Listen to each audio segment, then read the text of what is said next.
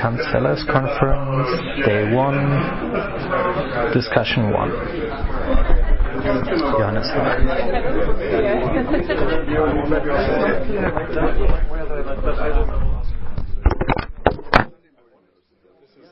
I don't know whether that's kind of armchair, but then it occurred to me that might be where this is definitely better on my back.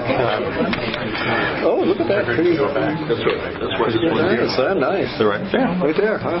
I'm very tired, Jim. I'm not observing my surroundings at all. Would you like one? No, I can do it. I can do it now that you've... Okay. Anyway, I wanted to chat with you about your favorite. I really like to look at some things. More sort of thoughts about opening the conceptual space. I'm not even going to try to it's very difficult math. I haven't started to how about you find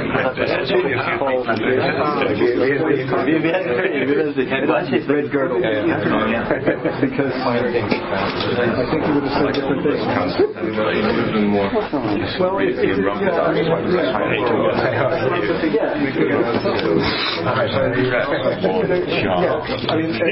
just be could work. I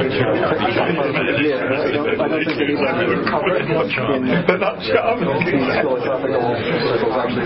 it would be a very strange performance. Yes, but it's like but it's terrible. It's very easy to explain.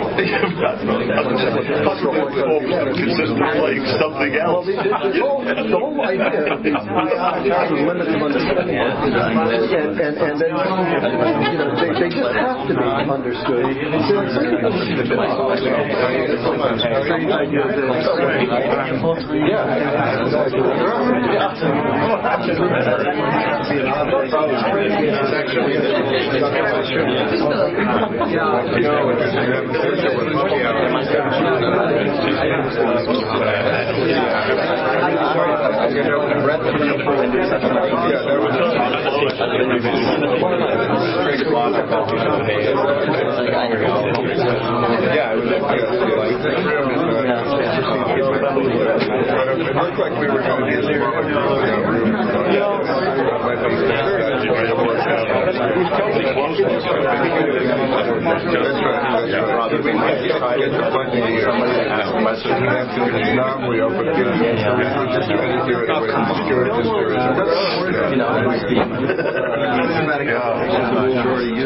I'm reading a book about one of the cyclists has to sexually cleansing it just says to make life so unpleasant they simply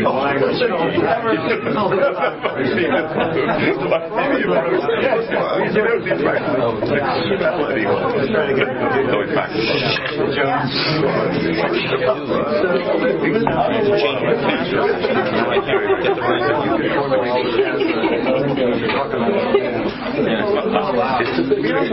description of your I'm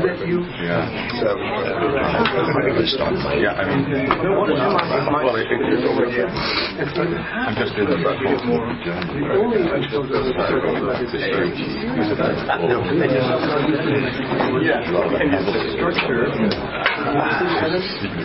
That's the point. Oh, yeah.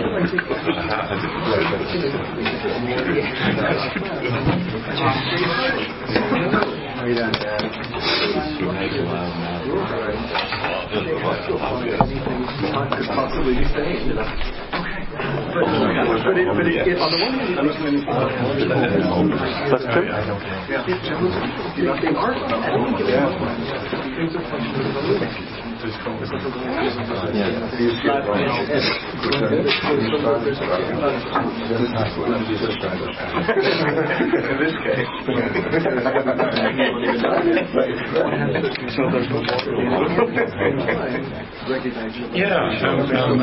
that's true.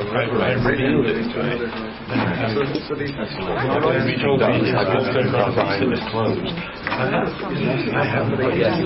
The password was? You know, you gave away the fact that you were very poorly prepared. Actually, I was 10 minutes. Oh, no, you haven't been getting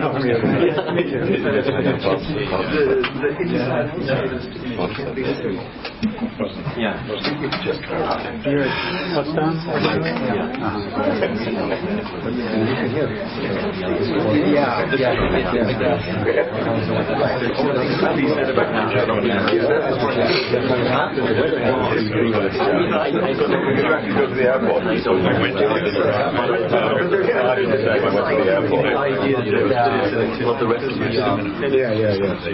At a given moment, there are variations on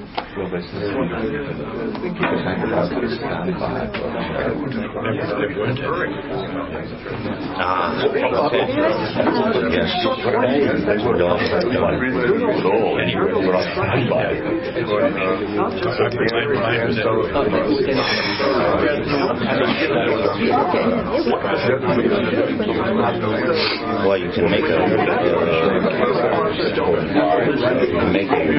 recovery version, but of course that might use in a hotel room. I didn't know you can make a recovery version, so I couldn't do that.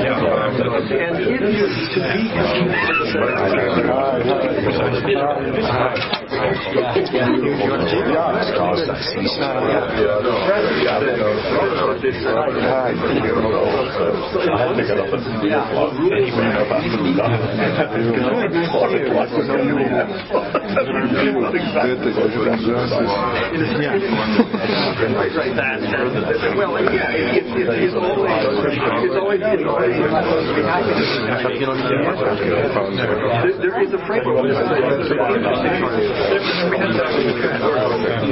Thinking about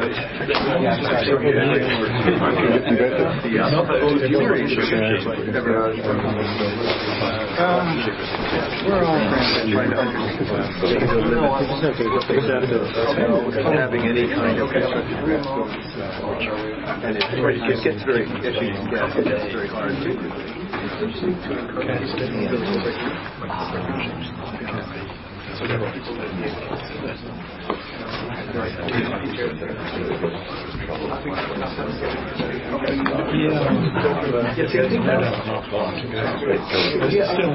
but I feel like that's they're stronger than that. They're not just telling you what things they do. They're really in the sense that so I actually think very helpful regard is yes, you will.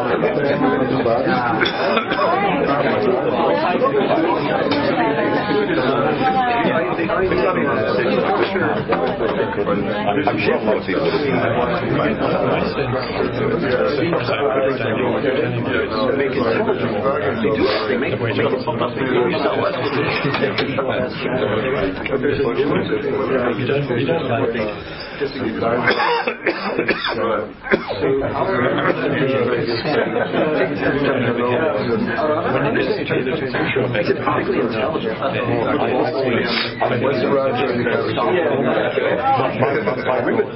if that happened, recognize it as a backline. All this concept. A time will come when he comes down, and then so we begin. Thank you all for coming. In case someone is poorly informed, I thought I'd better once at the beginning explain the format of this workshop. So there will be no lectures or papers read out. The expectation is that people have read the papers in advance. I'm sorry if it's coming as a shock. We do allow our participants to say a few introductory remarks to break the ice, but the idea is that the sessions will be devoted to discussion, and that the participants are supposed to have this tremendous faith that at least some of the other participants that they have read their paper. Sometimes this works really well.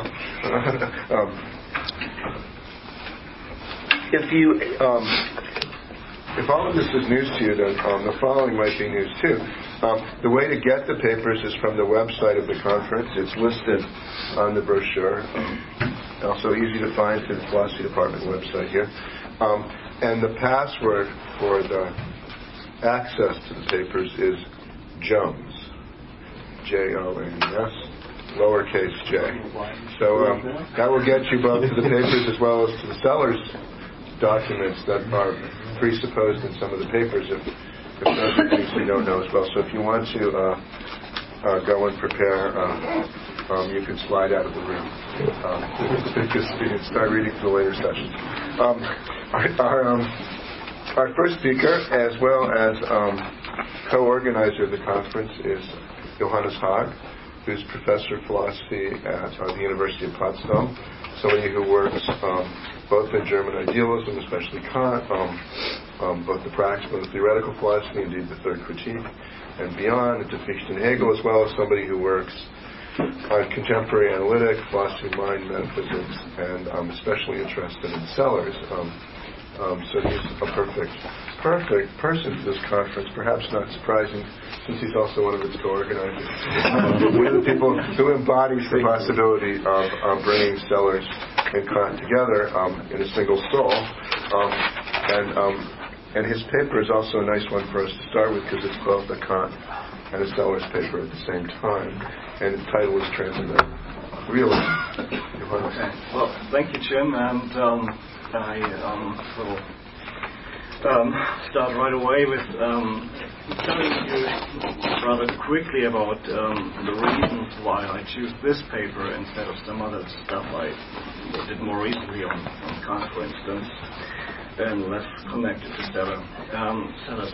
So the first reason is that while concentrating on Sellars, the paper addresses systematic questions of relevance both to Kant and Sellars. The second reason is that it presents a view of Sellars' work, or at least the central parts of his work, that I take to be certainly novel and presumably very controversial. Rather selfishly, I wanted to take the opportunity to hear what a room full of experts on Sellarsian thought has to say about it. Third reason is thematizing sense impressions, scientific realism, perception in general, and transcendental methodology in Sellars. It touches upon many of the topics that I felt did steer the best discussions in the first installment of this workshop 1 year ago. Well, maybe not the best discussions, but certainly the most lively discussions. The paper is, as it were, complementary to the paper I gave last time on some Kantian themes in Wilfrid Sellars, and consequentially rounds up the exposition of what I take to be the core of Sellarsian Kantianism.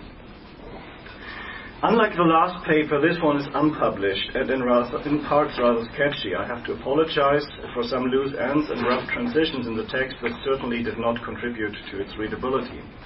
In large part, that is due to the fact that the genesis of the paper reaches back over a long period of time and had later on repeatedly to be supplemented and partially changed as my views on the subject evolved. The central argument of the paper, that is, the argument for the transcendental philosophical motivation of scientific realism, has been on my mind for a very long time. The first version of it constituted part of my book on Erfahrung und Gegenstand, printed in 2007, but written some 2 years earlier. This core argument since then has not essentially changed. What has changed, however, and quite dramatically, is my understanding of the views of John McDowell. Back then, McDowell's views constituted the background against which I developed my own reading, often with critical intent. While I stick to parts of my criticism, some of this criticism was based on simple and some on not so simple misunderstanding. And some of the criticism would be misguided today, since it turns out not only my views have changed, but so has McDowell's reading of Sellars. Back then it was the Woodbridge lectures that gave the most recent and developed account of McDowell's reading of Sellars. Since then many more papers on the subject have appeared, perhaps most notably the text on sensory consciousness in Kant and Sellars. Consequently, I felt the need to adjust parts of my own discussion of both Sellars and McDowell in the paper. I hope those adjustments, while probably not furthering the readability of the paper, at least contributed to its overall truth.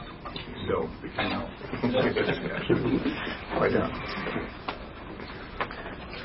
Who would like to break the ice? Well, I'll start with something. enjoyed the paper and I agree with a lot of it. And so I'm wondering about the grounds for the scientific realism. There is so what you're focusing on is the perceived object and the need to relocate the sensible qualities. And I agreed with the way you spelled out that.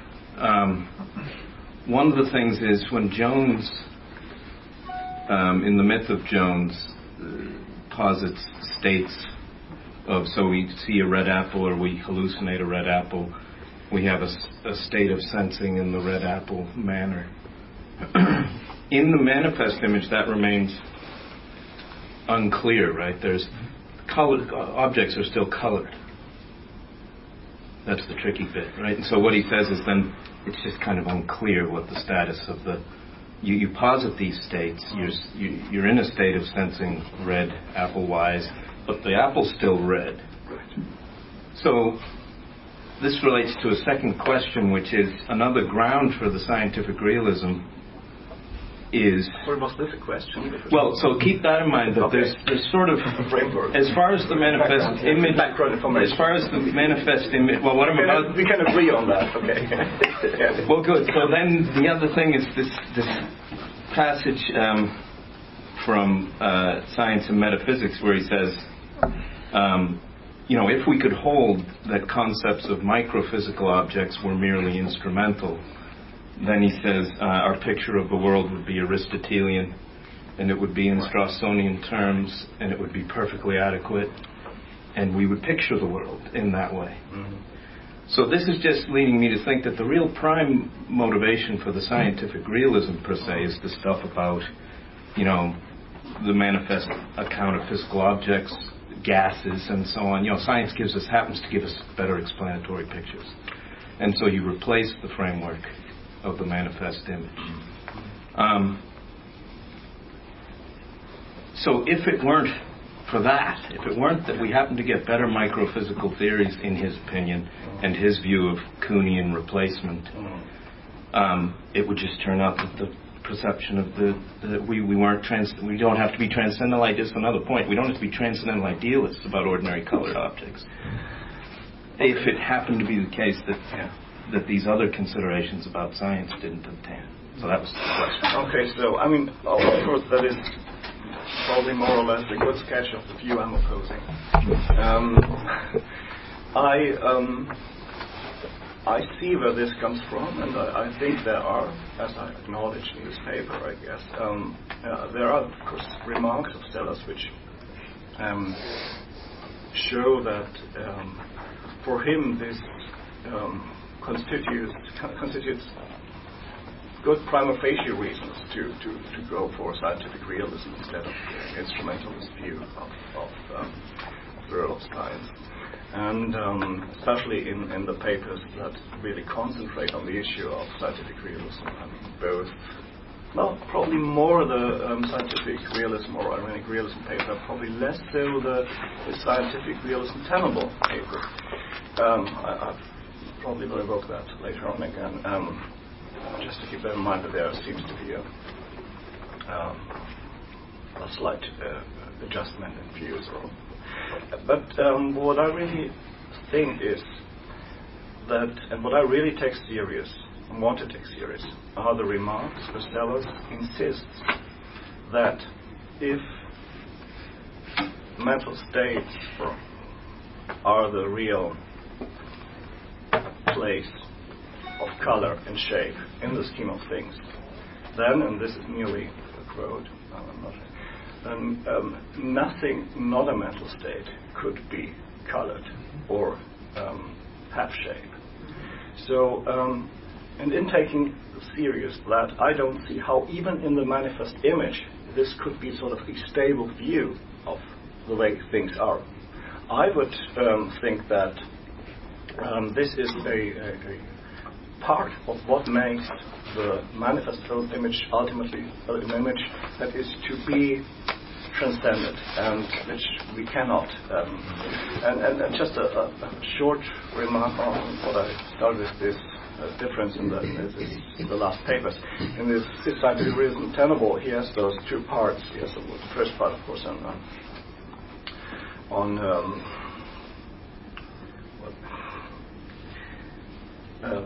we are scientific realism, Fantasen, of course, and the second part, Kornmann.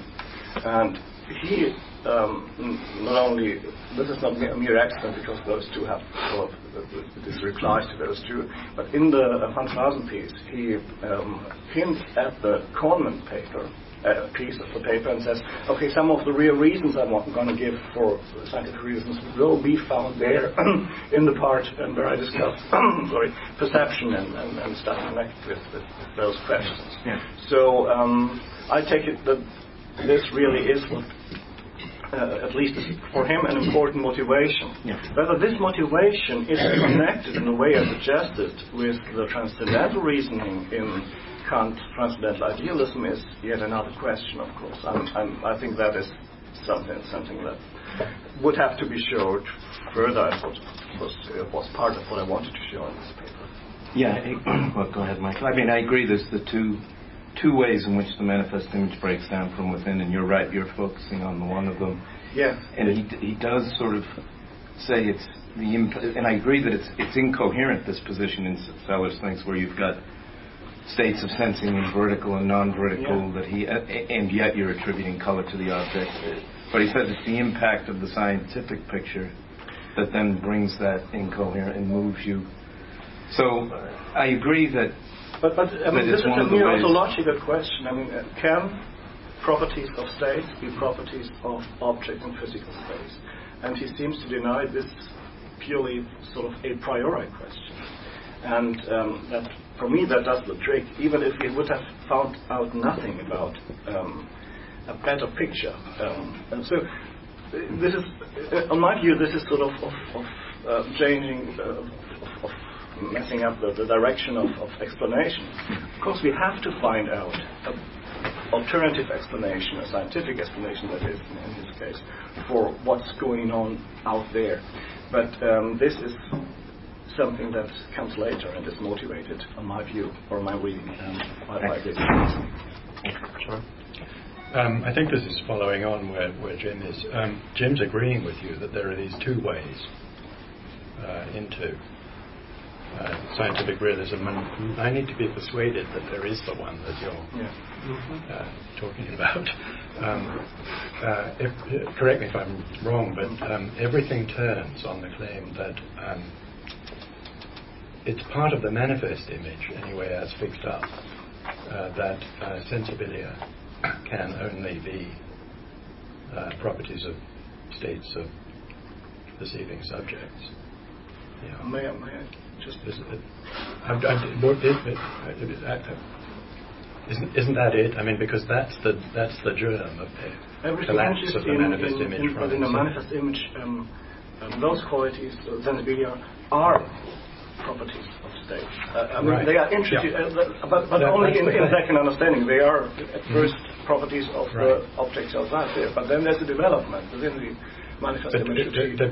That development is within the manifest image is what's not clear to me. There's a question that might just be terminological or textual or something about what the sense impression inference is. You use that label, which I think he uses in Science and Metaphysics. And it's a label for something that he was already talking about in EPM. I mean, when a thing called that first shows up, the conclusion isn't something about which that claim is made, right? It's something like whenever there is a perception, or maybe ostensible perception, whose ostensible object is a sensibile, then there is a sense impression. There's nothing in there yet, right, to push us to say. And furthermore, the sensibilia are exclusively.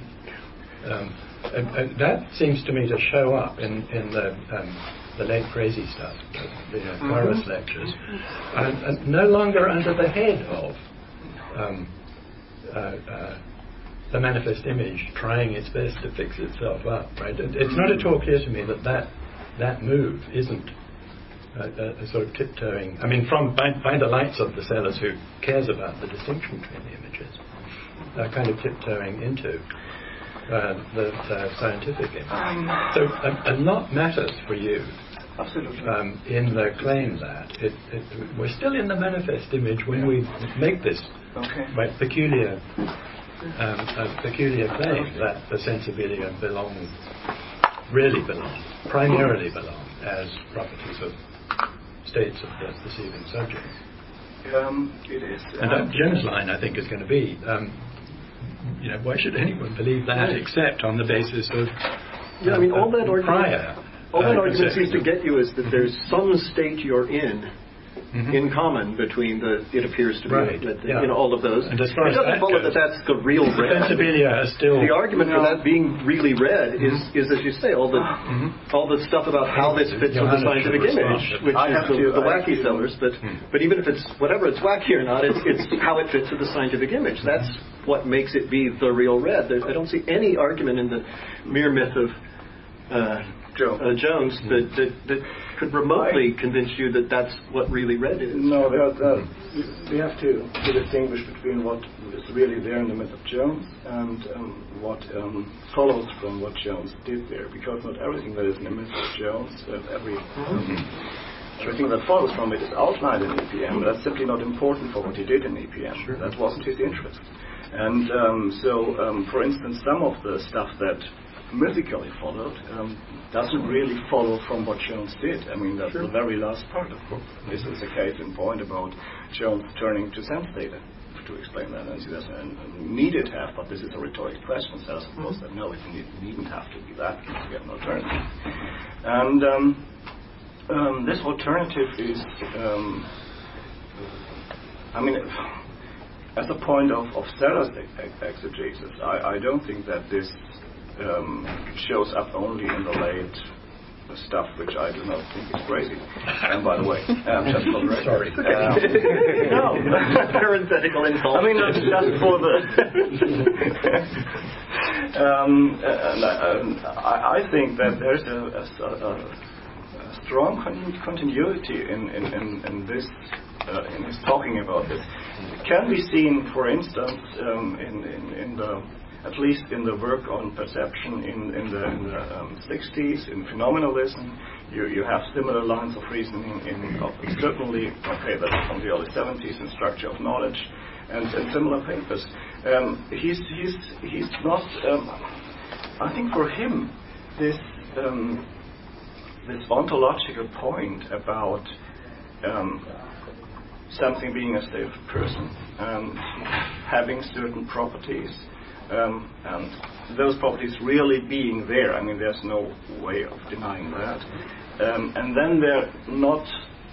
Then that this is not possible. Then would then not be possible to be properties of this very kind outside, as were in the physical objects, is there from I guess very early on. But this is something that would have to be argued exegetically. I don't want to make too much of it. From there, very early on, you mean as part of one's thinking qua inhabitant of the manifest image? Yeah, and there's various notions of early on.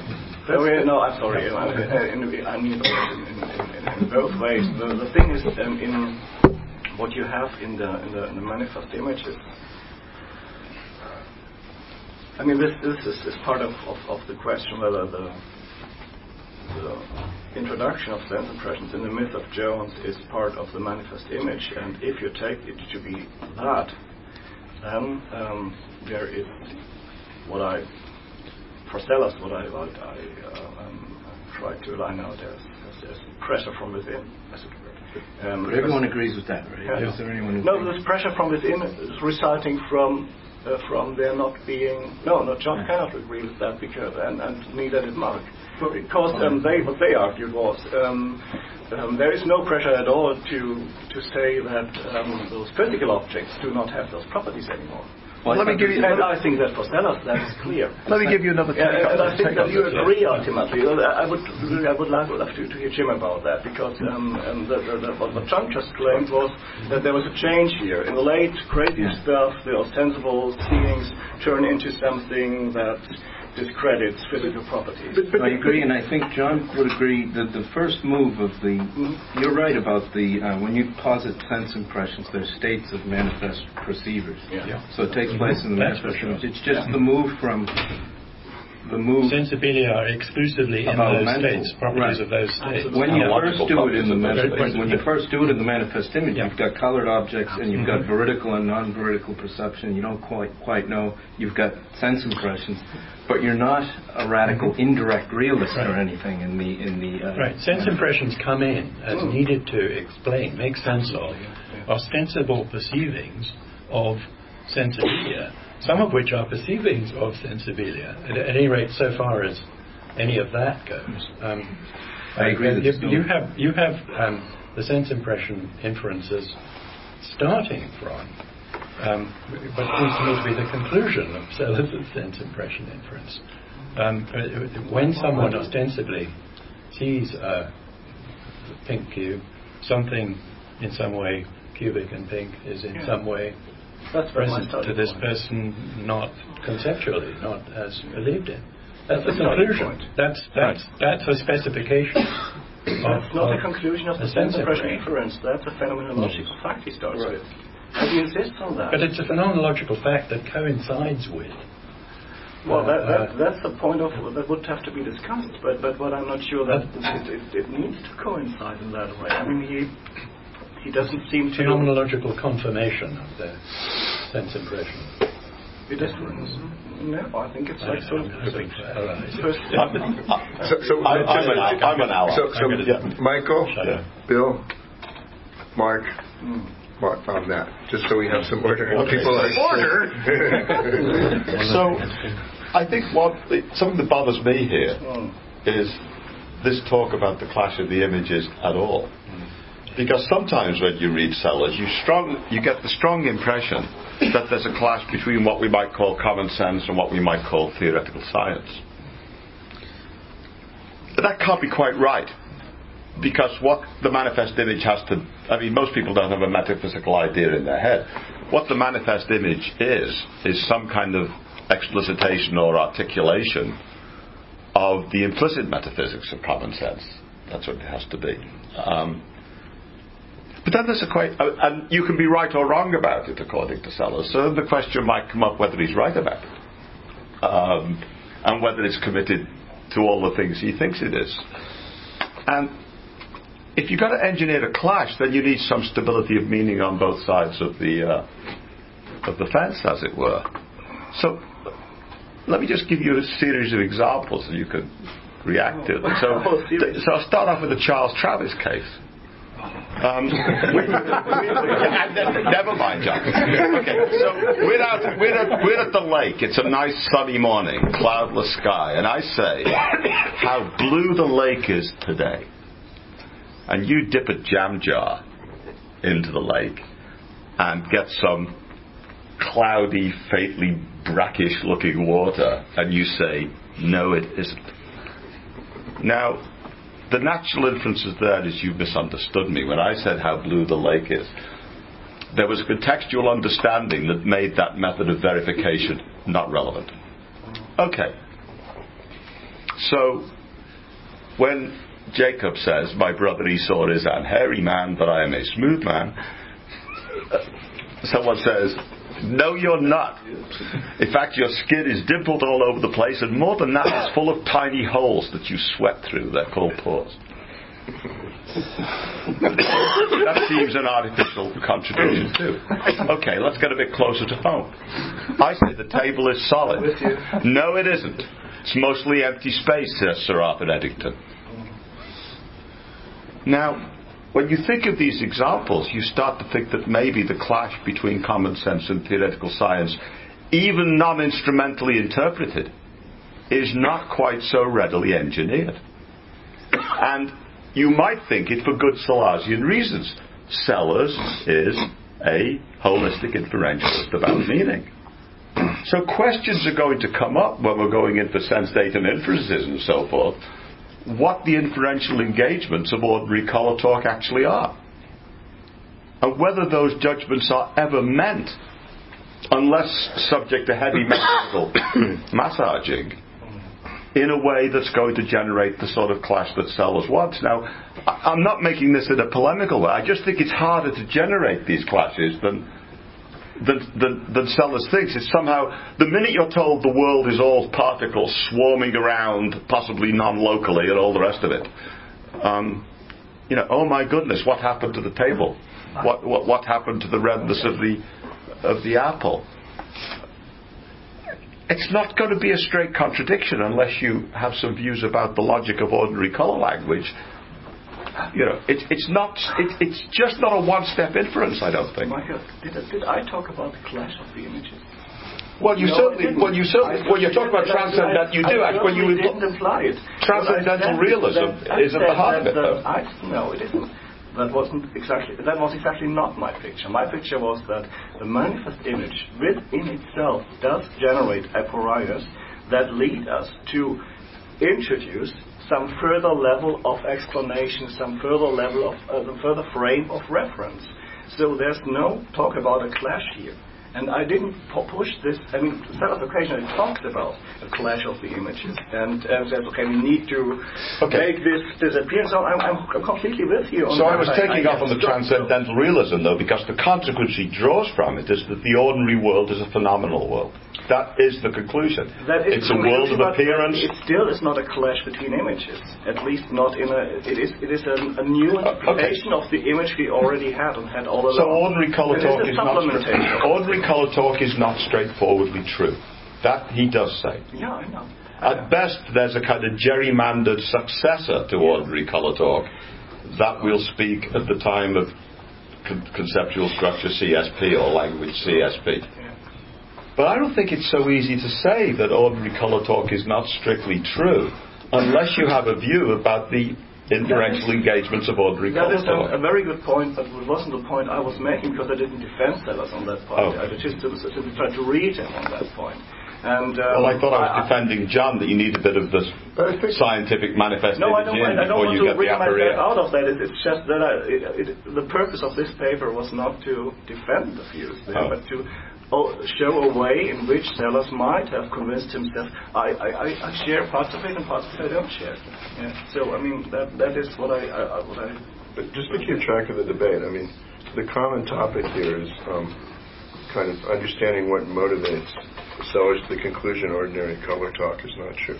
But as I understand it, the difference is between the reading of Sellars you're offering and the reading of Sellars that Johannes was offering that people were then raising a different objection to was that one way you could think it's not true is you have a clash between the images, and then in resolving the clash the manifest image loses out with respect to its truth claim. The other way of looking at it, which seems to be Johannes's, is that what causes the trouble is not initially a clash between two self-standingly stable images, but that the manifest image itself, on Johannes's reading, itself contains aporia that get it into trouble. So the instability, if you will, the contradiction, is already in the manifest image, and that's what leads the scientific image. And then the questions that John, Jim, and Mark were raising, as I understood it, was, is that right about Sellars' view of the manifest image, that it's internally contains this aporia, as opposed to, and then they would come around to your reading, but only in a second step. That the trouble comes from a kind of reflection beyond the manifest image, which is not itself internal to the manifest image. That's what I thought I was defending, that without some prior view of the logic of, quote, the manifest image, or better still, common sense colour talk, it's not so easy to get the aporia that what's doing it under the surface is always some worry that is rooted in the, and I think that's what Jim thinks too, it's rooted in the scientific. Right. But then what Johannes is going to say in the first round discussion is, I deny that. I know he does. Okay. And so then the question is, the question we had before, which I don't want to lose because I think that's what people wanted to chime in on, is this right about Sellars' account of the manifest image, which becomes partly a question about how to understand what makes the manifest image an image in its own right. And that's what your paper was about, actually, at our last workshop. I think we should let you have the word. Well, that's probably not what I'm going to ask about. You're the expert on this. I guess as I read it, I mean, some people seem to be, I think I heard this, assuming that Sellars believes that in the manifest image it turns out to be wrong to think that objects are colored.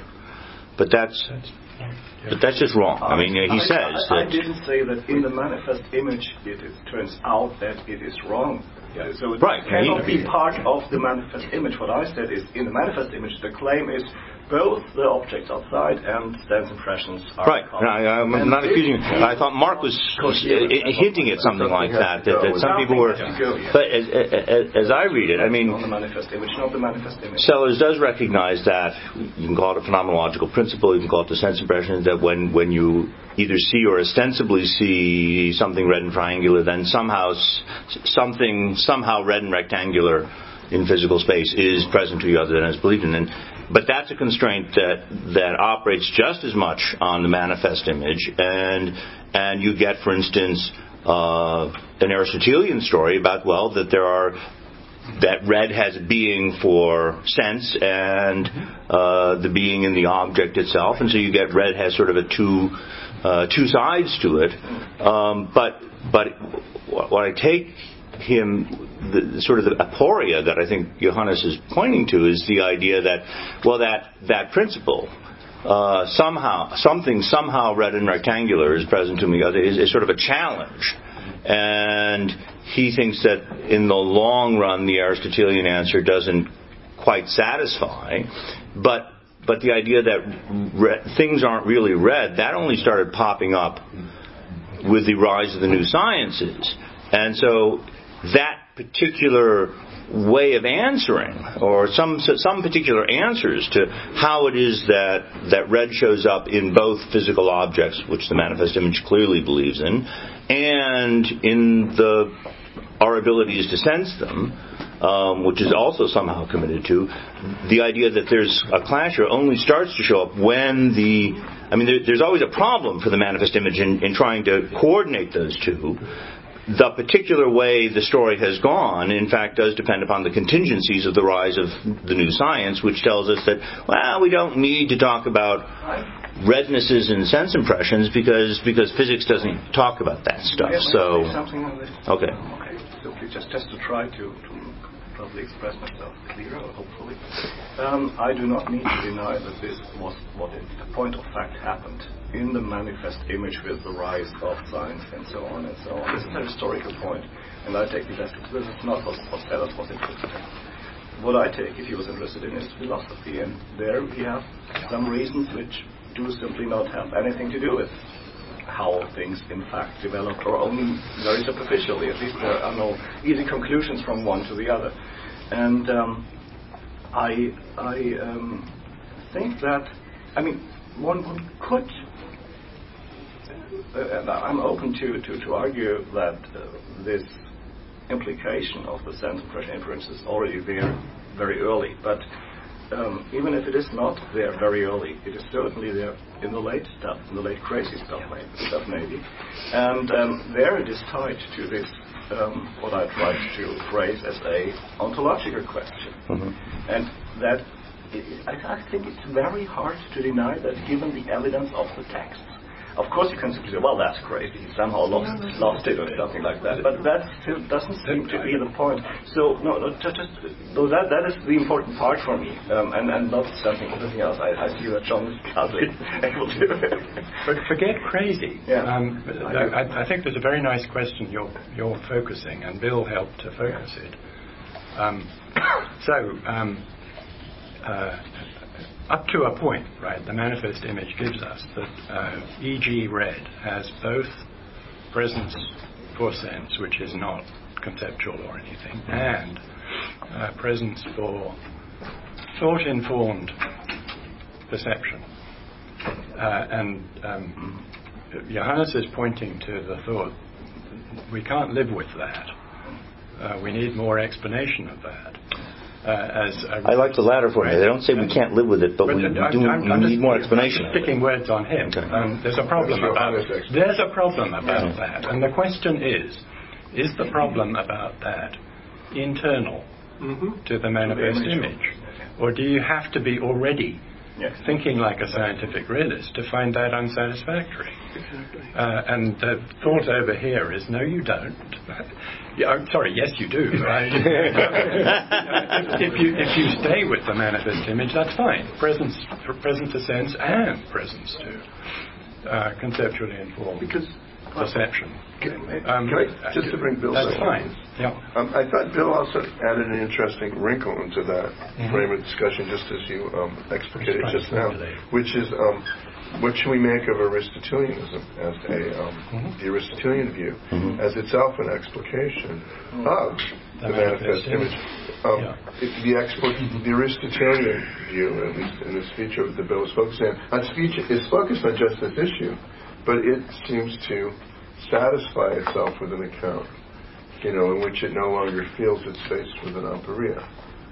So, if I understand your position, this is ultimately a question clarification I'm asking for. You have to say something like, Aristotelianism reflects an adequate reflection on the manifest image, qua, a mood internal to the manifest image. The manifest image itself requires that we go beyond Aristotelianism in accounting for the manifest image. So we're getting a kind of account. This doesn't, I think, settle anything. It just kind of clarifies a bit how much is built into one conception of the manifest image versus another.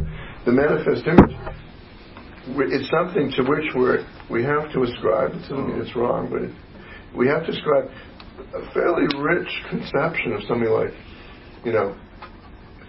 adequate standards of reflecting on theorizing itself, such that Aristotelian philosophy, which flourishes for centuries, winds up not living up to the manifest image's own conception of what it is to account for itself before we move beyond the manifest image. So, I think part of what maybe there's a disagreement about is how much of a rich theoretical conception of what it is to have an adequate account of what the manifest image is committed to itself is a self-account that belongs to the manifest image. I think much depends on how laden the concept of Aristotelianism is here. In as far as in the way Sellars used it, and he said, like, Aristotle is the philosopher of the manifest image and stuff like that. I was thinking of first. I would probably agree. Would have to agree. What I really, there is this question here, which probably I'm not completely. It's probably my fault that this is so much in focus. But is this still part of the manifest image? When are we sort of starting to leave that, or what kind of reflection belongs still within the manifest image and which doesn't anymore? I really think that if you keep separated in the way that Bill just pointed out so nicely, the two ways of being of color, the being for sense and the being for thought, then what really changes and can change is only the being for thought of color, because that's where development might ensue. The being for sense is simply something that's fixed. That's an ontological category. So it's something we have. Okay, clearly started. And so what really happens is that our thinking about color is subjected itself to scrutiny and has to be open to sort of transcendental methodological reflection. So, what is the place of color in the scheme of things? So that belongs, and this question and what ensues from it is part of our concept of color. And so this conception is developing, and in still developing, it forces on my view, it forces, or my interpretation of Sellars' view, forces us to ultimately leave what we call the manifest image in its simple Aristotelian form. We still can stick to Aristotelianism as far as phenomenal reality is concerned. This way too, he seems to be quite Kantian, but that's a different question. And he's not purely Kantian there, I have to retract. So we have Mark in back. Okay, so Johannes, first of all, take your point. the germs of this are in the earlier papers. That's absolutely right. So it's not just at the, though I think it gets its fullest development at the later stuff. And I'm not sure how big this dispute is here. A lot of what you just said I agree with, but it seems to me the key is what we mean by being in the manifest image or in the state. So obviously the fact that we're talking about a state of a manifest perceiver doesn't make it a manifest image issue we're talking about. Obviously the fact that we're explaining something that goes on in the manifest image doesn't mean that we're doing manifest image work. The difference, I take it, is that the manifest image is a practice of perceiving the world for the practical concerns we have in ordinary life and the epistemic assessments we make of each other in the ordinary course of things and assignments of social, all of that. The scientific image is defined by the fact that it's giving systematic, theoretical entity positing explanations for how all of that and other stuff goes on. And it seems to me then, once you make the distinction that way, that the conflict can only arise when you're doing that second thing. There's no incompatibility between saying, I've got a state that is in some sense a blue perceiving, when I both see the blue bottle and hallucinate the bottle, and there's a blue bottle. There's no contradiction there. The problem arises when I try to give a detailed theoretical account of how there could be a critter that tracks those sorts of things in the world, right? Not an epistemological story. It's the causal story of how you get. So precisely when those states that Jones talks about become theoretical posits, and we start reflecting on what kind of posit they are and how they relate to properties of the object, but that's by definition. Like, that's the very definition of what a scientific image issue is. So it's when the scientific image starts trying to give the underlying engineering story of how these critters work, these manifest image inhabiting critters work, that we get that there's a problem maintaining two of the things those manifest image critters have in them. So so to me that I took that to be Jim's original point, that only because the scientific image is coming to grapple theoretically with the manifest image do we start getting a contradiction. If we were just happy to play football and cook and talk to one another and make sense of, knowing that the blue water bottle that we need for dinner is in the kitchen, there's no tensions yet. It's only when we try to theoretically come to grips with that. But that's by definition scientific image.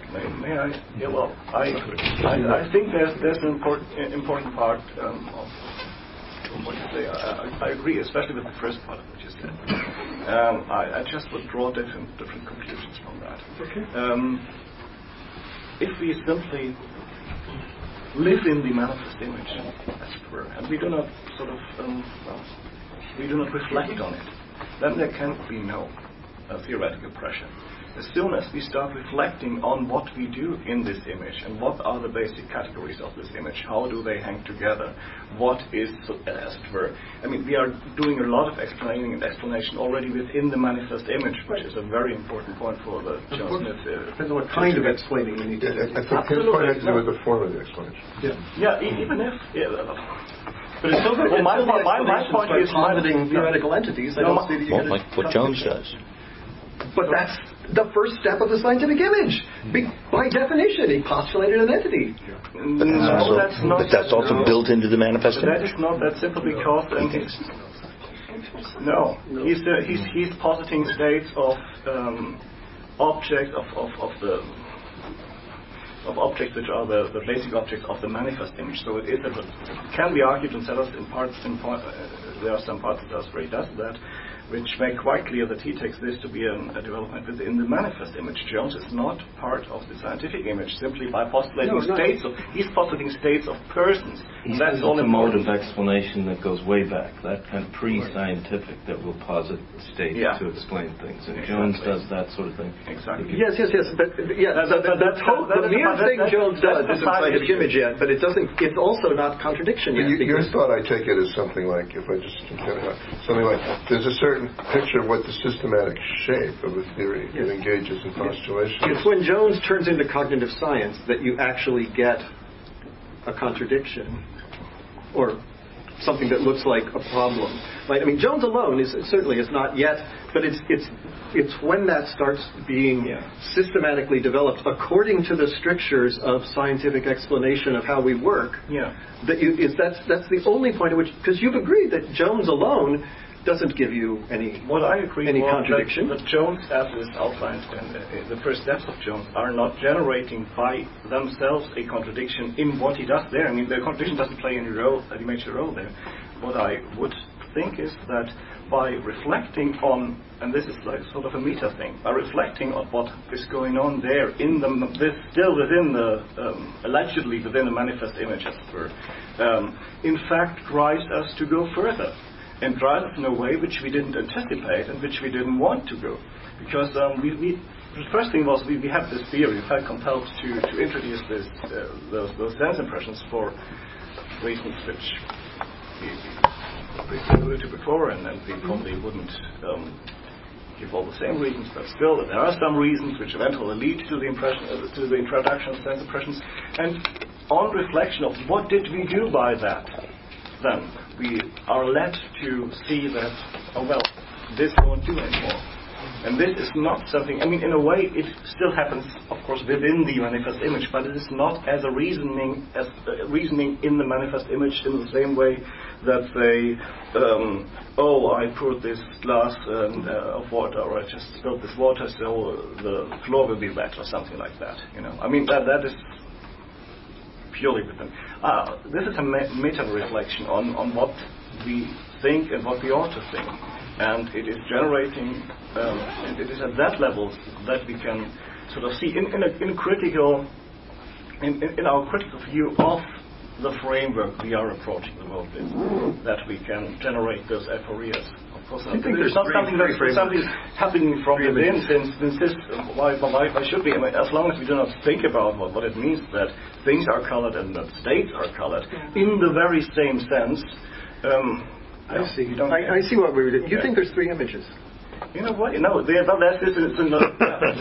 forget the original image. But you think there's this extra one where we do this philosophically? I would call it an image. That's what I would try to refrain from. I know, but this is a different level of methodological reflection. Okay.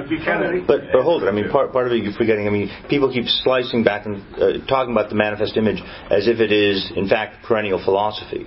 But he also has the distinction between the manifest image, which is, that set of practices and concepts that organize those practices and are expressed in those practices that we operate with. But the perennial philosophy is something that is certainly within the manifest image, or at least it thinks it is, but it's trying to formulate and make explicit and endorse the manifest image. And the perennial philosophy is not itself the manifest image, because perennial philosophers can be wrong about how they analyze it. Well, and which image it's in is often subtle. I mean, at points it's trying to get into the scientific image. Well, but Mark, I'm worried about the fact that it sounds like you want to say, well, look, the manifest image is perfectly in order as it is. We don't need to go, we never need to, as it were, push its boundaries, because it is satisfactory unto the day. And science does this other thing. And it sounds like you're sort of, I'm not saying that at all. I think separating off the island there. Exactly what you are going to get. So why are you not separating science off as because there's just doing something different? Internal motivations for moving from merely doing manifest image stuff to having scientific explanations of what you're doing when you do manifest image stuff. That's a perfectly motivated rational progression Right. in reality and in Sellars. So they're not just doing separated things. Okay. But the point is that the conflicts that I see in the things Johannes is talking about only happen when you have started making that rational shift. So when you're called, because maybe there's some other kind of reflection that doesn't bring in the norms of systematic science. But I don't see how reflection on the manifest image that isn't already acceding to the constitutive norms of theoretical science gets you the kind of contradiction that you think is there. It's only when you are driven to ask those kinds of specifically scientific questions about how all this shit works that you start seeing that it can't work the way the perennial philosophy thought it did.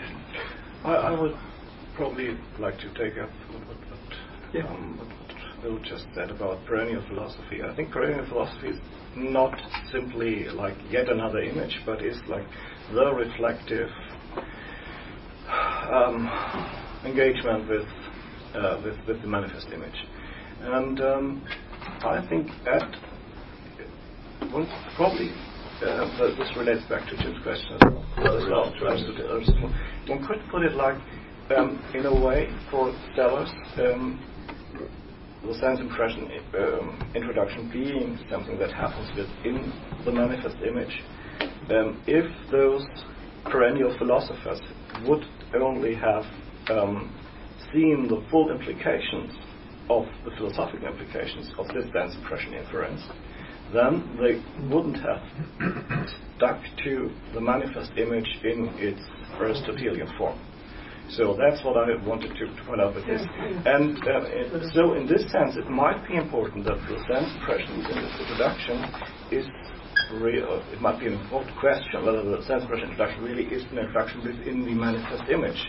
Because if you say, oh, that's already the scientific image, or it's already leading there, then of course you say, well, yeah, then you all have the wrong view already in place, then you have scientific realism already in place. And then, of course, what John said is completely valid. Yeah. Matt is the way you really want to. Well, so I wanted to ask about this principle that something, somehow a cube of pink in physical space is present in the perception other than is merely believed in. I take it that thought is crucial to the generation of the problem for the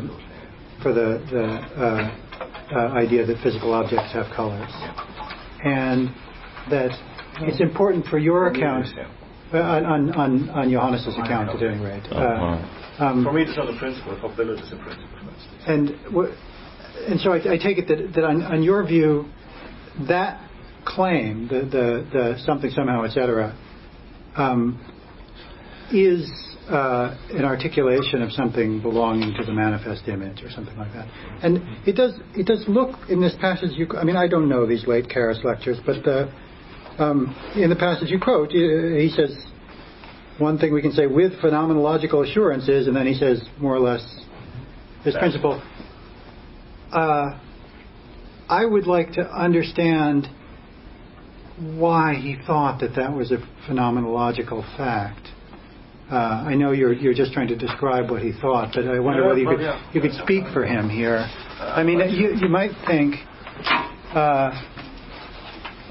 the adverbial theory of sensation is designed precisely to avoid the idea that when I take it. Sorry. Let me see if I understand the principle. The principle says, if I have an experience as of a pink cube in physical space, then even if there is no pink cube in actual space here before me, nevertheless, there's something, somehow, a cube of pink in physical space. Right? But just let me get it out. Let me get out the question, and then right, please. And I would have thought you could just once you have the idea of this adverbial approach to thinking about sensations in hand, then in the case where there's no pink cube out there, you do not say there is something, a cube of pink in physical space, right? You say rather, I am sensing pinkly cubically, whatever, I don't know. Pink cubically. Right, pink cubically. Pink cubically. Yeah, thank you. I appreciate that. It's important for your point. And so good. No, exactly. I mean, if that is a possible move, then it's not a necessary, or it's not a phenomenological fact. Right, a further argument is required to get us to this principle. So how could Sellars have thought... If that would be the principle, it would be... Okay, sorry, so I've misunderstood the principle. I mean, I tried to separate this principle from the sense impression inference. Yes. John didn't agree, but that's what I tried to do. Mm-hmm. I said that those are two separate steps in a more complex reflection.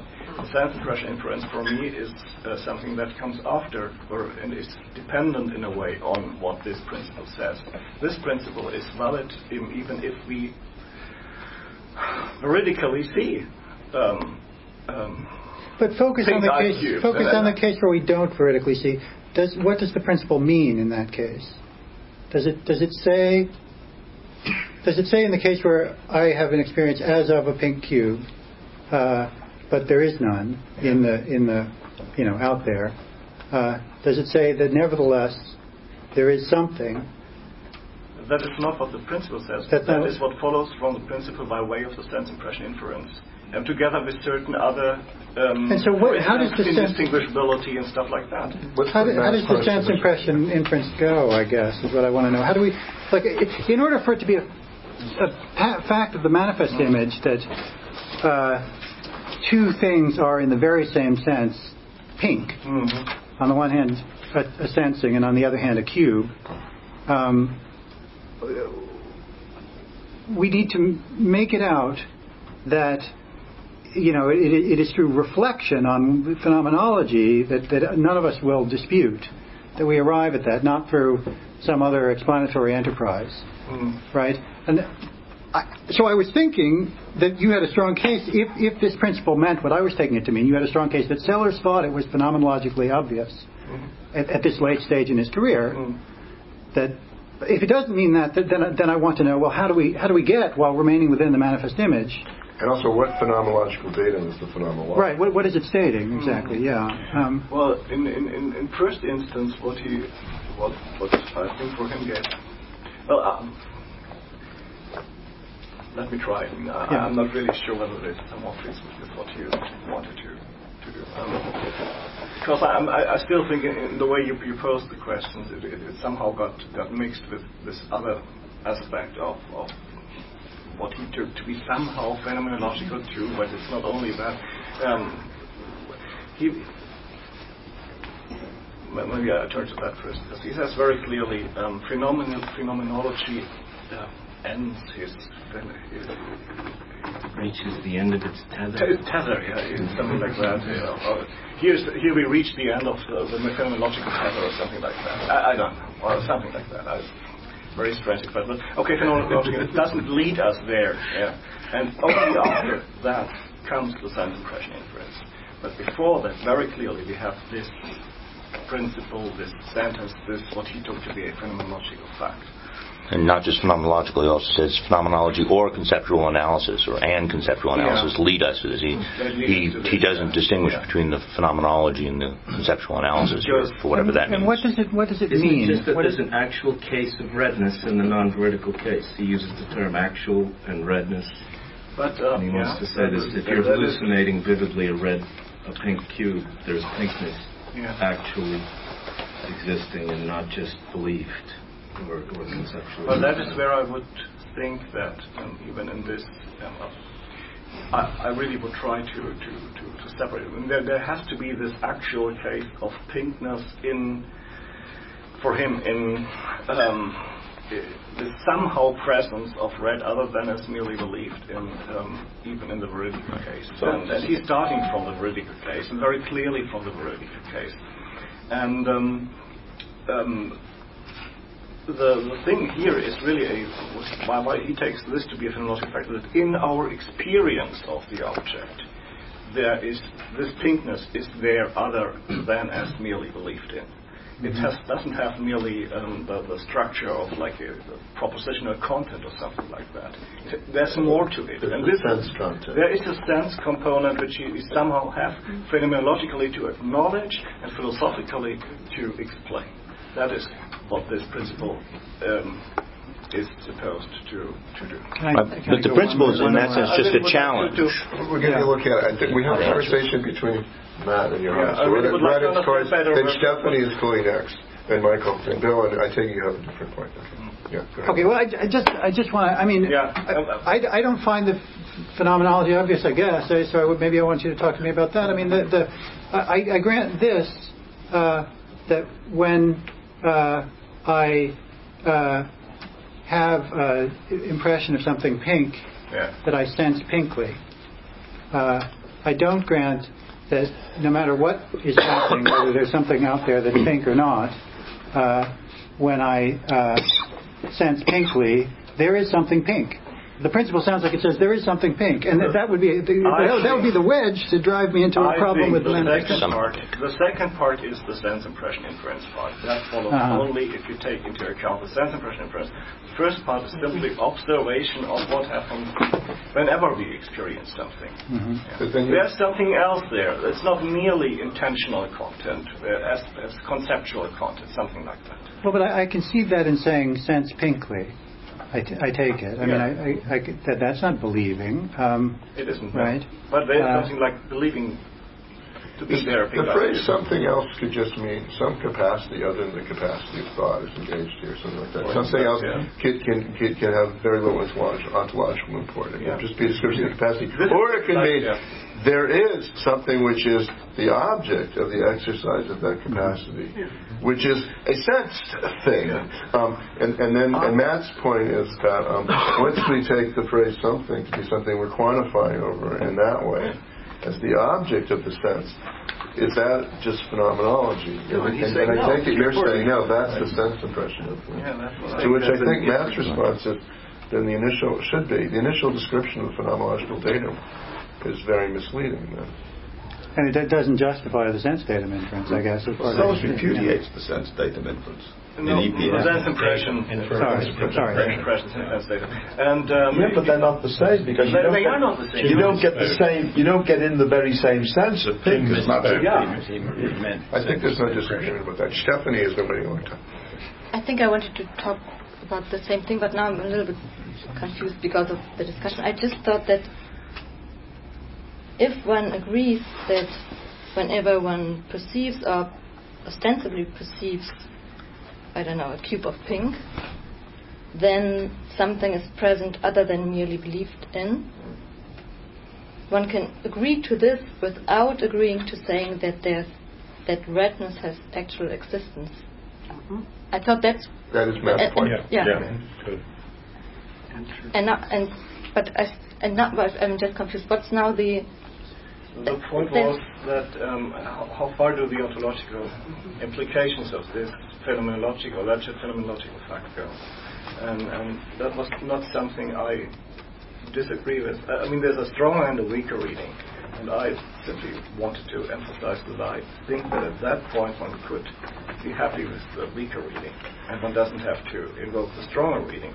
But maybe I'm confused as well. But I think the question we've arrived at now, pushed by Stephanie and Matt, as I understand, is let's just take for a moment the weaker reading of what the phenomenological datum is. So the phenomenological datum is just that sensibility is somehow engaged as a capacity here, even when I hallucinate. The mere phenomenological datum itself does not give me a red thing sense, an actual red thing. Then you say, that's the work. I agree. That's the work of the sense impression inference. But now I take it the question is, how does the sense impression inference work on the phenomenological datum? I mean, if we describe the phenomenological datum that thinly, in the way Matt's encouraging, how is it, it plus what yields the sense impression inference? Or is it alone, just through reflection, supposed to as it were, entail the conclusion of the sense impression inference? I take it that's the question that's pressing. So it's not just a doctrinal question of how does the terminology work? What's called a datum? What's called an inference? The question is how do they engage each other as one being a reason for that? I'm happy with this question. I just don't know more to say about it than Sellars says about it, and that's really, really very little. He took this very much for granted. He says, okay, that's what goes throughout his work, and I think that is a weak point. I emphasize this in the paper too. I cannot give you any better explanation. But these guys all think that it goes by a attempt at giving a scientific explanation of the commonality between the sensing pinkly and the sensing something pink. I don't think that. No, Aristotle doesn't do that. Yeah. Sorry, no, but I thought that the contradiction arises only when you try to do that. That's our point. That's right. I might keep it doesn't arise. It's a difference between contradiction and aporia. It isn't completely agreed all around here that what you're calling the sense impression inference is what Sellars calls the sense impression inference. The label is introduced in science and metaphysics for an inference that he was already pushing in EPM. And here's a claim that I think leaves this thing about something in some way read, present, otherwise than is believed in, completely out. We don't need it. Think of EPM. In order to mix, a slight mix of EPM and science and metaphysics, I don't want Bill to give me the evil eye, right? Minimal conceptual episodes. There's a kind, partially describable, either seeing or ostensibly seeing an instance of red. The sense impression inference in those works is to the conclusion that there must be a kind of sense impression common to all such minimal conceptual episodes. And there's even some stuff in there in EPM already about how to think about these sense impressions, sensations, sensations of colour are related to one another in ways that are interestingly structurally similar to colours, right? So that's a kind of first move into understanding the properties of sensations of colour. We haven't even yet got to two kinds of presence of red: presence to sense, presence to thought. So that's just putting in the sense impression inference. You're using it as a label for the thing that goes beyond presence to sense, starts from presence to sense is a fact we're stuck with, and we need to fix up how we're thinking about presence, the things that are present to thought, in order to make sense of how, or to change, anyway, to understand this problematic setup. I think my reading. Yeah, go on. No.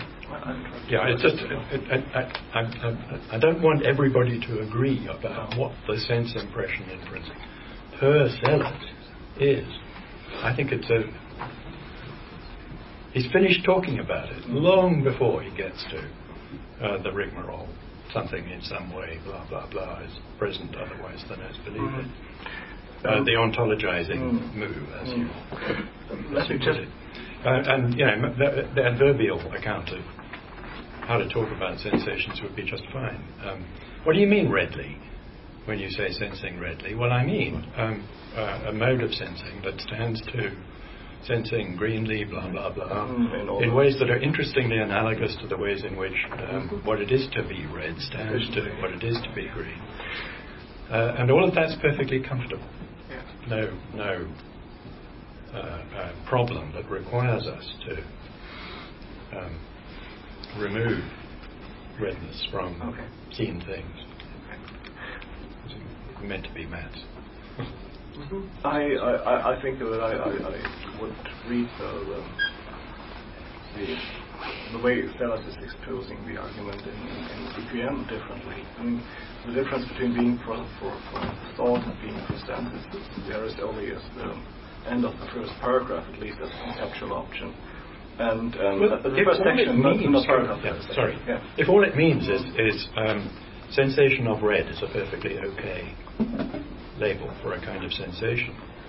And then we have to go on and say, be careful about this orb. It isn't to be lined up with, thought of a celestial city or etc. It's not an orb, an intentionality introduced in the orb. I think though it already is in the first. He says the phenomenological point is, he says. In that first Karras lecture, we can say with phenomenological assurance that whatever its true categorical status, whether it's manner of sensing or sense datum or constituent of a physical object, the expanse of red involved in an ostensible seeing of the very redness of an apple has actual existence as contrasted with intentional inexistence as believed in. So I think he's already committed to things in the very way he describes the initial phenomenological datum that others would resist, say a disjunctive view would resist. I think that a disjunctive view is compatible in a way, but that's different. Could I just come back to this EPM stuff? Because, I mean, the more important point about EPM and the development there, I think, is he's already talking there, it might help, it's not only an answer to the question, is that when he starts about descriptive core, the content is probably his there. Common descriptive content. He's talking about descriptive content there and later on about descriptive core. And I take it that with descriptive core and descriptive content, he's aiming at the very same thing. And I would like... What is this thing? Absolutely. But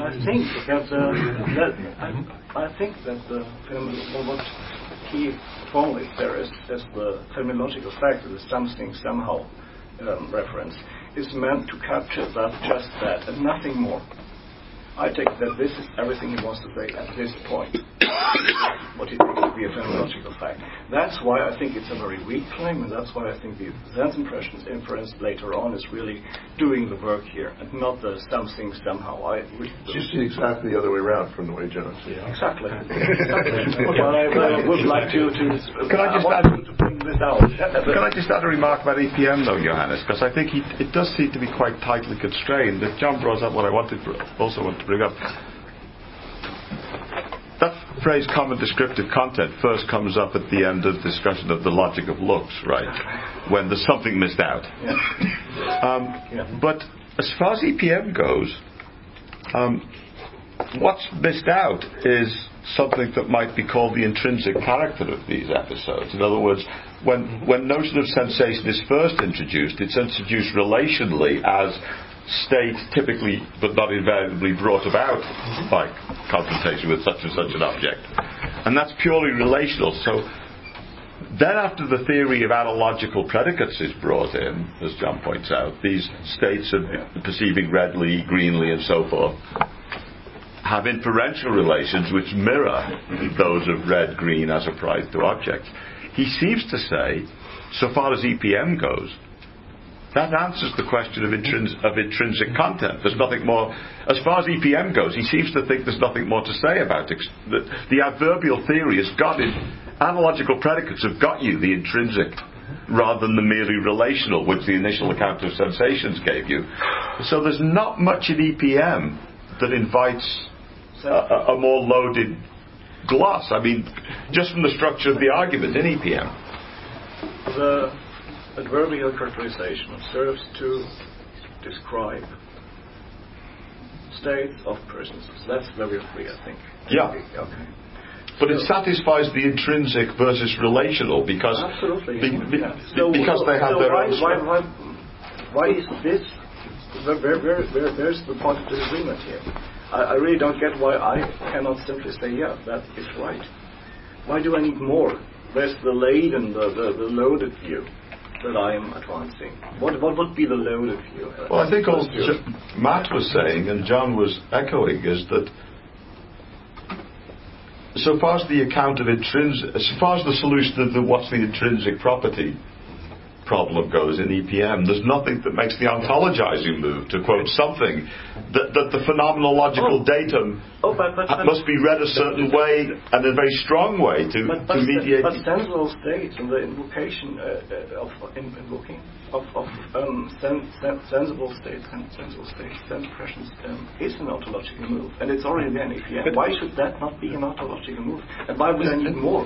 There's nothing in EPM that corresponds to the thing that Jim quoted out of the first lecture. The actual... The expansive red is actual. There's Okay. nothing in EPM that corresponds to that. Well, there is the funny passage where he looks forward to these curious states, which will be the truth. So Johannes is right about this. There's an odd promissory note in EPM, which comes like a bit of a bolt from the blue. That when we put these things on the goals.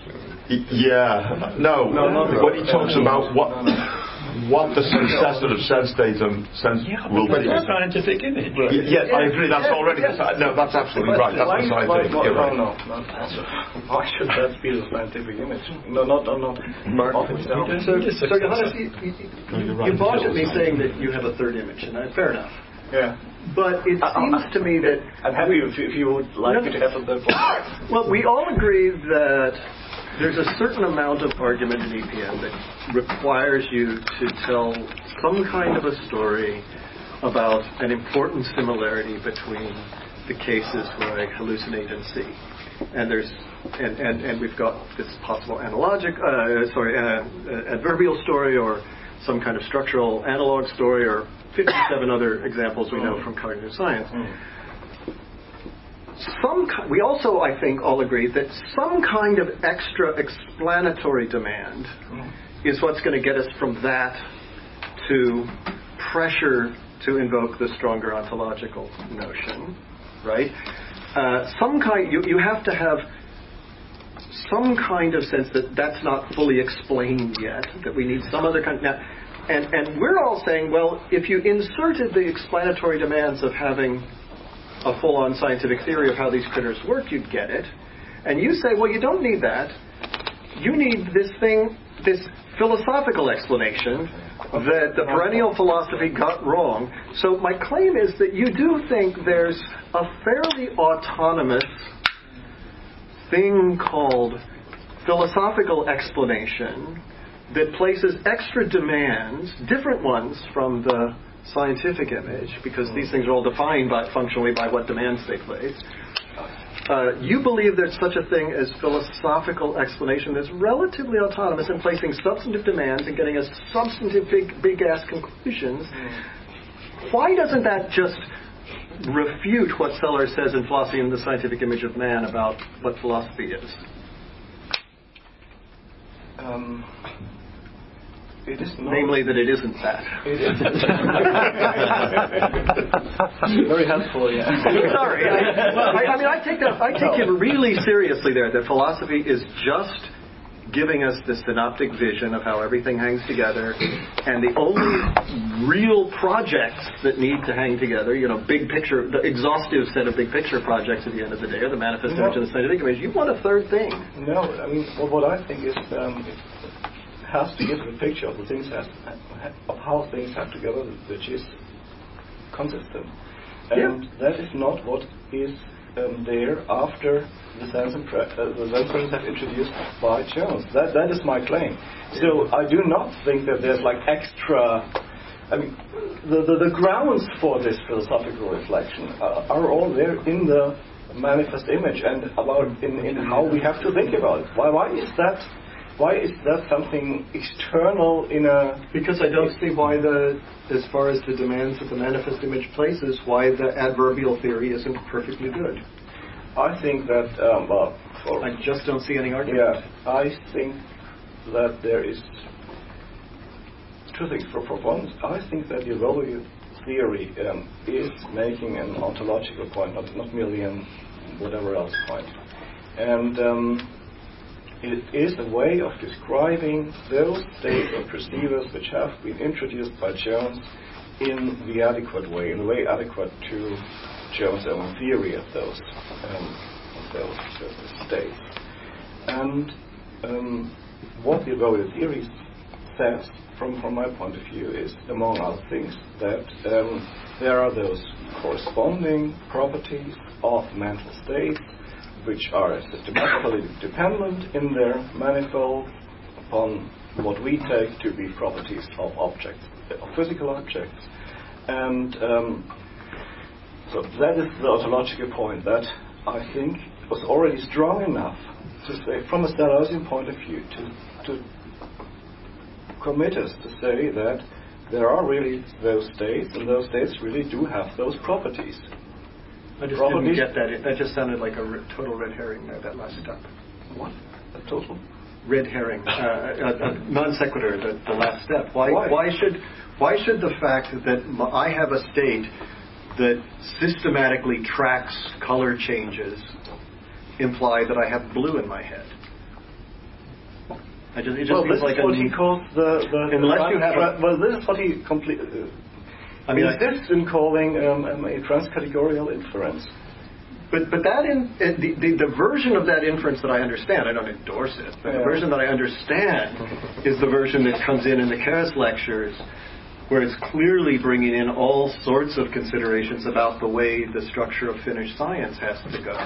I don't even have a clue as to how anyone could think that you could make that inference without any of that stuff. It just seems you just want to say no. I'll try again. I think from my point of view, he does there. He starts with introducing self-impressions, and then he has to say something about their qualities. And he says, well, okay, those qualities are qualities that resemble and differ in the relevant way from the qualities, sensible qualities of physical objects. And he says, to do this, they must have qualities which are qualities of state and are substantial, as it were, properties. And he insists that it's the very same properties transposed, as he says, into another key. Yeah. That is, from my point of view, a rather strong ontological claim. And I do not see how this is not an ontological claim and not a rather strong ontological claim. So why is not, if those same properties are transposed into this other ontological key, then for him, I think, and that's at least what he says, maybe it's a bad argument, it follows that nothing in the world could have those very same properties. And that is, Mark, let me just say, that is what is there. That is not a red herring or anything. Or maybe it's a non sequitur on Sarah's view. Maybe I'm not bringing out the essentials of it clear enough, but that is simply, I don't think one can dispute this kind of reasoning being there. Maybe it's a bad reason, but it's not something that he didn't intend to say or said somehow, or it could be read like that. I guess I think, because it seems like, so here's an analogy. I was at a play which was designed to be observed by deaf people, and they sometimes had music going on, and they did this very cool thing of translating the music isomorphically into visual images. So you had different colors corresponding to different instruments. You had heights corresponding to tone. You had volume. Basically, you had an isomorphic visual structure to the sound structure. It certainly doesn't follow that there were sounds on the wall, right? So my question, it sounds like this inference is just like that. You've got a structure. You've got some kind of structural isomorphism. Therefore, you have the same thing. And I agree with you that Sellars sort of makes that inference, but Charity, to my mind, says what he's got in mind there is the demands of making an account of an account for this, where he gives these later arguments.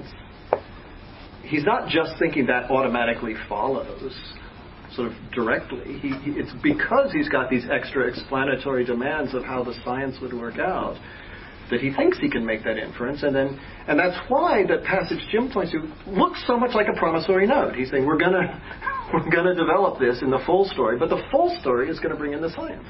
The full story does bring in the science, but for my argument, the full story is not yet needed. Okay. And that is what I only want to claim. Of course, for him, the full story invokes science. It has to.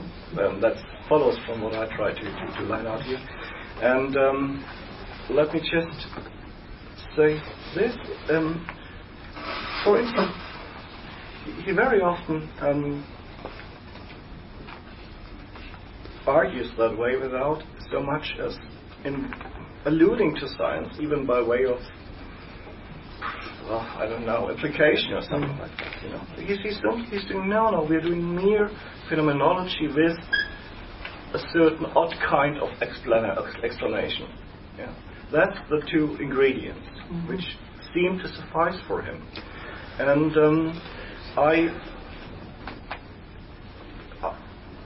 I think that in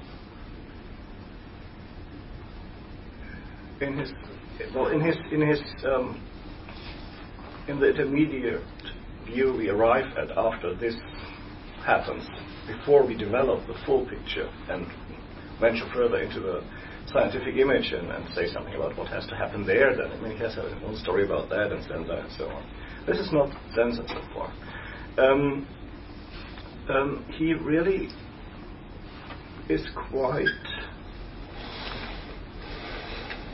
He says things like, this is the whole stuff about mistaking, where he says, what is in point of fact, in your picture, the colors on the wall, pictures on the wall. What is in point of fact, this picture on the wall, is what we take to be, in your picture, in your analogy, the sounds out there. What we take to be the sounds out there. Yeah.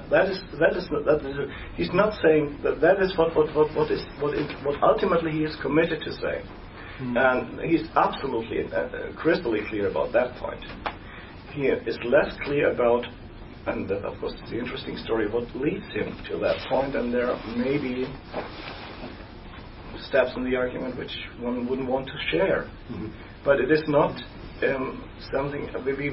And this result, this mistaking, is a philosophical description of what we do in the manifest image in its innocent version, where we take to be there those colors of objects. But no, they are not there, and we are mistaking what are in fact qualities of states, of persons, to be properties of physical objects. Okay. Bill, did you still want? No, I've lost my train of thoughts. Well, I just wanted to summarize the situation as I understand. So maybe you're granting that there's a bad inference here, but so in order for there to be a tension in the manifest image, the manifest image has to be committed to the claim that both cubes out there in space and sensations in the very same sense are pink, right? That would be the tension. Would be the claim that pink operates unequivocally across these two contexts. Now, it sounded to me like you were supposing that when Jones introduces an ontology of sensations, that's already tantamount to this. That seems wrong. It seems that there's a difference between introducing an ontology of sensations. We might do it in the following way. We recognize a similarity between the case where the pink cube is there and the case where the pink cube isn't. We say, well, in both cases I was sensing pinkly, and then we introduce the term a sensation of pink, right, which we stipulate just to be what is present, both in the case where I sense pinkly and there's no cube, and the case in which I sense pinkly and there is a cube.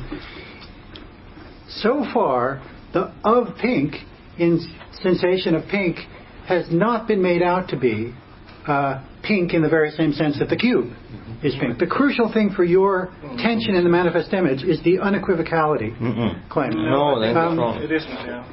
Bill, would you like to? Okay. It's introduced analogously, right? So there's an analogy. The idea is that I like that. That's Sellars' view, as I understand it. But that doesn't generate a tension in the manifest image. Hold it. Well. This was something that bothered me earlier. Mark kept looking for the contradiction when Johannes was talking about an aporia. But those are different things. Contradictions can give rise to aporia, but aporia simply are things, as I understand, that you can't answer, right? They're questions that you don't know sort of how to go on about. they're not necessarily contradictions. So why does so the question is, so just let me finish. The idea is that in the manifest image there are questions that can be raised that it is not capable of answering. This is very much, in the mode, it seems to me, of Kant's, assertion that reason itself poses questions that it is not able to answer. Same kind of thing that poses questions, and it's looking for a kind of explanatory closure, a kind of completeness to it that extend its principles however it will, and that means allowing, for instance, that dimension of discourse which is already there in Nietzsche at the beginning of the manifest image and flowers into science, allowing that to flourish and to go on, and it will find that on its own resources it's not going to be able to answer some of the questions that it enables us to raise. That's the aporia that he needs. He doesn't need a contradiction anywhere. Is that all you meant, Johannes? Because if that's all you meant, then we don't disagree at all. Of course there are questions you can't answer in the manifest image, namely all the scientific questions. And they arise because of there's these things, and we want a scientific theory of them. No, I think the thought here is that the manifest image encounters questions within the manifest image that it cannot answer within the manifest image. Yeah, you're sitting there, you say, wow, how could we systematically be like this and doing these things? That's a great question that can arise. That's not the aporia. I think Matt's way of putting it. Why isn't it a comfortable stance for a manifest image? And this is a reflective occupant, right? So Aristotelian philosopher let it be. It's enough to say about these sensations of colour that the sense impression inference says we have to accept that they are sensations of, e.g., red. You could say more than that. You can say there are properties of these sensations got at by calling them of red, etc. That are to be understood analogically from perfectly familiar properties of visible things, red, etc. Johannes's the shape. You're quite right. It's not a contradiction. It's got to be. No, that won't do. Right. More needs to be. I'm not happy with that yet. I can't rest. By the lights of the manifest image itself, the reflective manifest image philosopher. That's no good. We have to go further. Why? Why isn't that enough of a story? Yeah. And now we do get a response. Well, look, because these supposed understandings of kinds of sensations introduce these items, expanses of red that are actual, only not there to be seen, right? And now it can't be the property that those expanses of red have that any actual expanses out there, and I mean that's the shape of it. But it all hangs on the set up as Matt's describing it, adverbial theory of sensation, and if you want to decorate it by saying, I understand the adverbs analogically from properties of visible things. It hangs on saying that is not a comfortable stopping point. Yeah. But one of the reasons it's not comfortable, would you agree with this, is already back in EPM. He considers various alternatives. Scientific. But the alternatives he considers are things like this.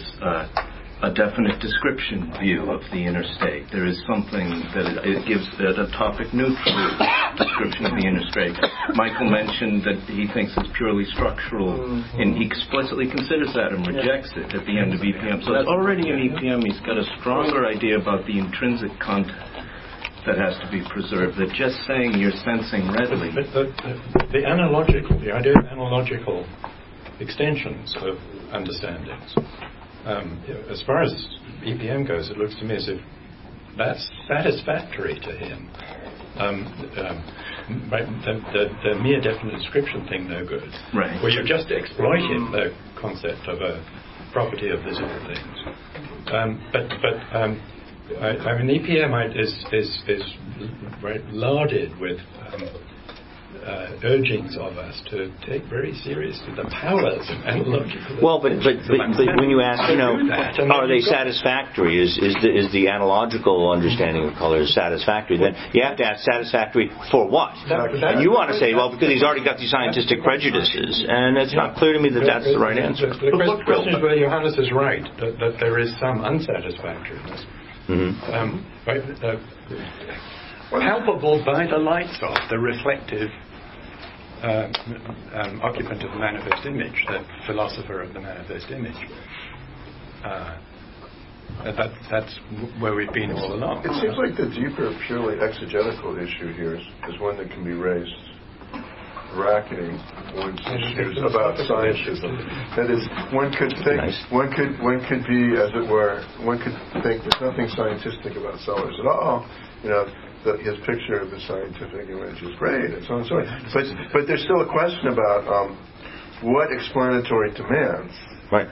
To what extent the explanatory demands that lead us to be dissatisfied with the account John was just telling, whether they have their origin, in a form of reflection that cannot stop with the analogical account of the manifest image, or whether it's the legitimate demands of scientific theorizing that lead us to not rest there. I mean, it seems like the issue of scientism can completely be bracketed here, and there's still an exegetical question about, absolutely. What causes the discomfort that allows us not to be able to rest here? Do you think this, Jim, might be what it is? I mean, it shouldn't be, but isn't, Bill? I mean, or Johannes? I mean, on the face of it, the adverbial theory is supposed to help you out by getting rid of any kind of act-object structure in the awareness involved in the non-veridical case. There is no expansive red or red object or anything there. There's only a state which you're in both cases,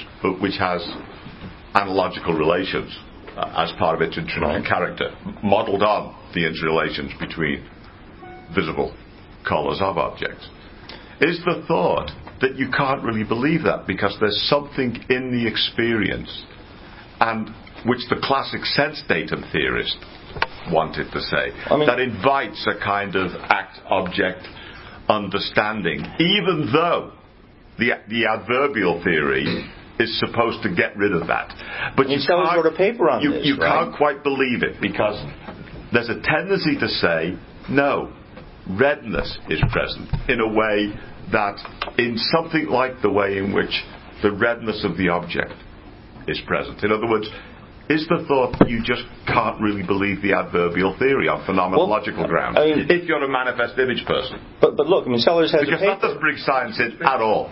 It's called the adverbial theory of sensation. Yeah. Surprise, surprise. And as I recall, I admit my memory sucks, so maybe I'm not right about this, but as I recall, the basic point is that, look, adverbial theory, sense impression stuff, it turns out that the vocabularies are so systematically mappable onto each other, there's not really much of a difference. So he doesn't think that, even though he used, for a number of papers, he uses the adverbial form of expression pretty systematically and seems to prefer it, but in the end he sort of decides it doesn't really make that much of a difference. But it has to, because the way sensations are first introduced, there's a genuine of, but it's not intentional, it's a causal of. And that's genuinely relational. These are states that are typically, but not invariably. It is a purely ontological, not epistemological version of the sense that he tries to it. Look, what it's first, Johannes has a paper written on Sellars. In the very last papers. And that's where he stands our sensings, for instance. That's where he does that, to sort of bring those two together, of course. And that helps. Johannes, I'm just looking, is there some way in which you could feel, in terms of, as it were, the structure, as given phenomenologically, that makes you think, even as a manifest image theorist, that going purely adverbial doesn't really get it? If he's got that, then you've got your argument, I think, because then it's going to be independent of all this science stuff. If you can think that there's something, so to say, phenomenologically not credible about the adverbial theory being the bottom line, that there was something that the traditional sense datum theorist was looking for that the adverbial theory doesn't capture. Because when Broad says, look, the ovalness is there when you flip the penny. In a way that going adverbial isn't going to capture. Phenomenologically isn't going to capture. Because there's a structure to the experience, not just a content. I mean, look, I don't believe this, but it would do the trick if you... He's trying to help. Isn't it clear that he thought the adverbial theory, unlike post-1970s adverbialists, doesn't get rid of the problematic property the way Sellars uses the adverbial theory? EPM, it seems to. No, I don't think so. If you look at the final section of EPM, you've got this intrinsic content. You don't just have the analogical theory has to preserve the intrinsic content. It's recategorized as a... The intrinsic content but that's done by the EPM sections. That's very good. That just adds to the sensation of stuff by giving predicates which are intrinsic characteristics of the states. Right. They have the same... They are inferential mirrors of color predicates as applies to object. As far as EPM, as far as I can see, that's all he gets. That's all it gets you, unless you think there's another phenomenological intuition there driving it. I think he doesn't end with purely structural variance, inferential structure. He thinks what going adverbial does is get rid of the object and gives you a sensing, but the sensing still has the problematic property that he then goes on to his more, speculative theories to preserve. But the reason you have to preserve it is Sellars' adverbialism doesn't do what a lot of adverbialists would like to do, to sort of say the problematic property isn't as problematic because it's not the property of an object. So he wants the adverbialism to solve one problem while disconnecting from the real motivation for introducing it. I would think a lot of people think adverbialism will help you avoid what Sellars spends. But am I right? Can't get rid of that. Am I right? I mean, Johannes, you have a moment in your paper, I can't find it, where you either you quote Sellars, you represent Sellars as saying, here's the problem. It's that nothing that's a property of a state of mind can itself be a property of objects out there. That can only be a problem if the use of pink, say, is unequivocal between sensation of pink and pink cube, right? For all that's been said about there needing to be intrinsic qualities of sensations, nothing has been said that establishes that in the very same sense of pinkness, the sensation has pinkness and the cube has pinkness. I mean, so I agree that there would be a great problem in the manifest image if there were the following commitments in the manifest image. The sensations are pink, the cubes are pink, and here we talk about pink in the very same sense. The intrinsic quality of the cube of pink, as experienced in our representation of the cube of pink, is that to be by the manifest image, to exist in the cube, in the pink cube out there. Yeah. And what Sellars now says is, and what he takes to be incompatible with that view is, the intrinsic, the sense impression is taking into account all there is to intrinsicality as with respect to sensibilia. There cannot be said anything more. What we have to explain is how can there be those intrinsic properties in our experience of the object, and that's what we have explained, introduced by the sense impression inference, and by transposing those very intrinsic properties into another categorical key, as he puts it.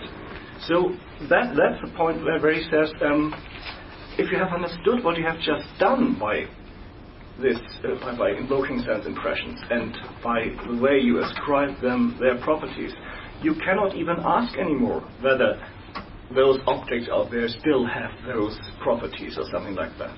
Right. That was.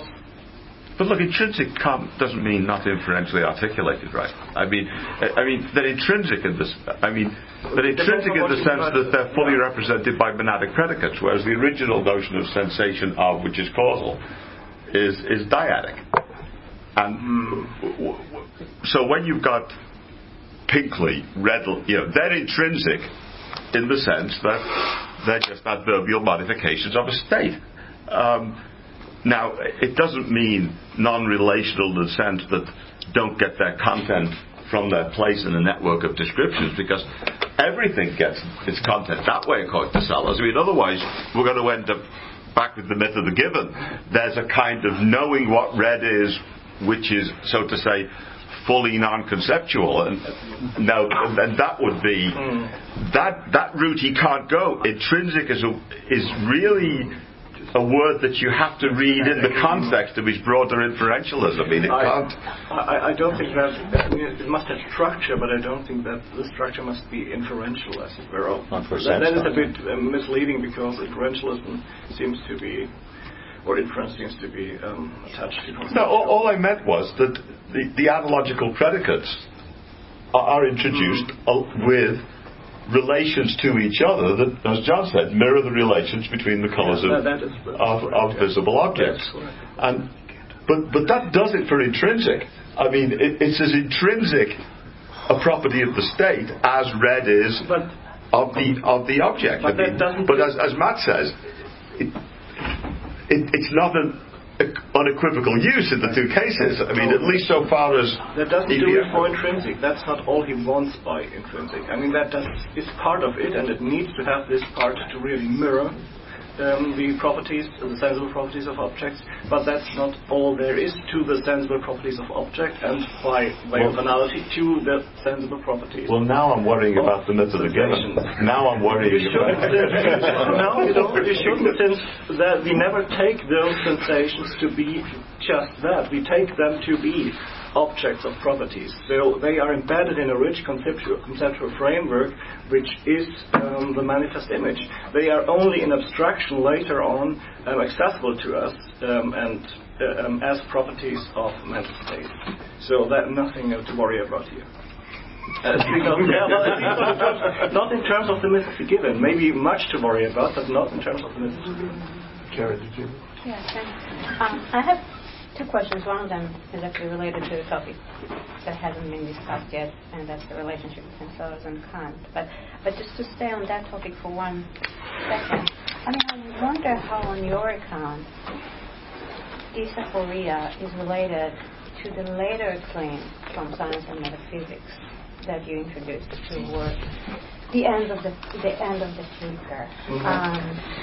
So here it seems to me, when you sort of elaborate on Sellars' claim that there is the idea of guidedness, right? So here you give us,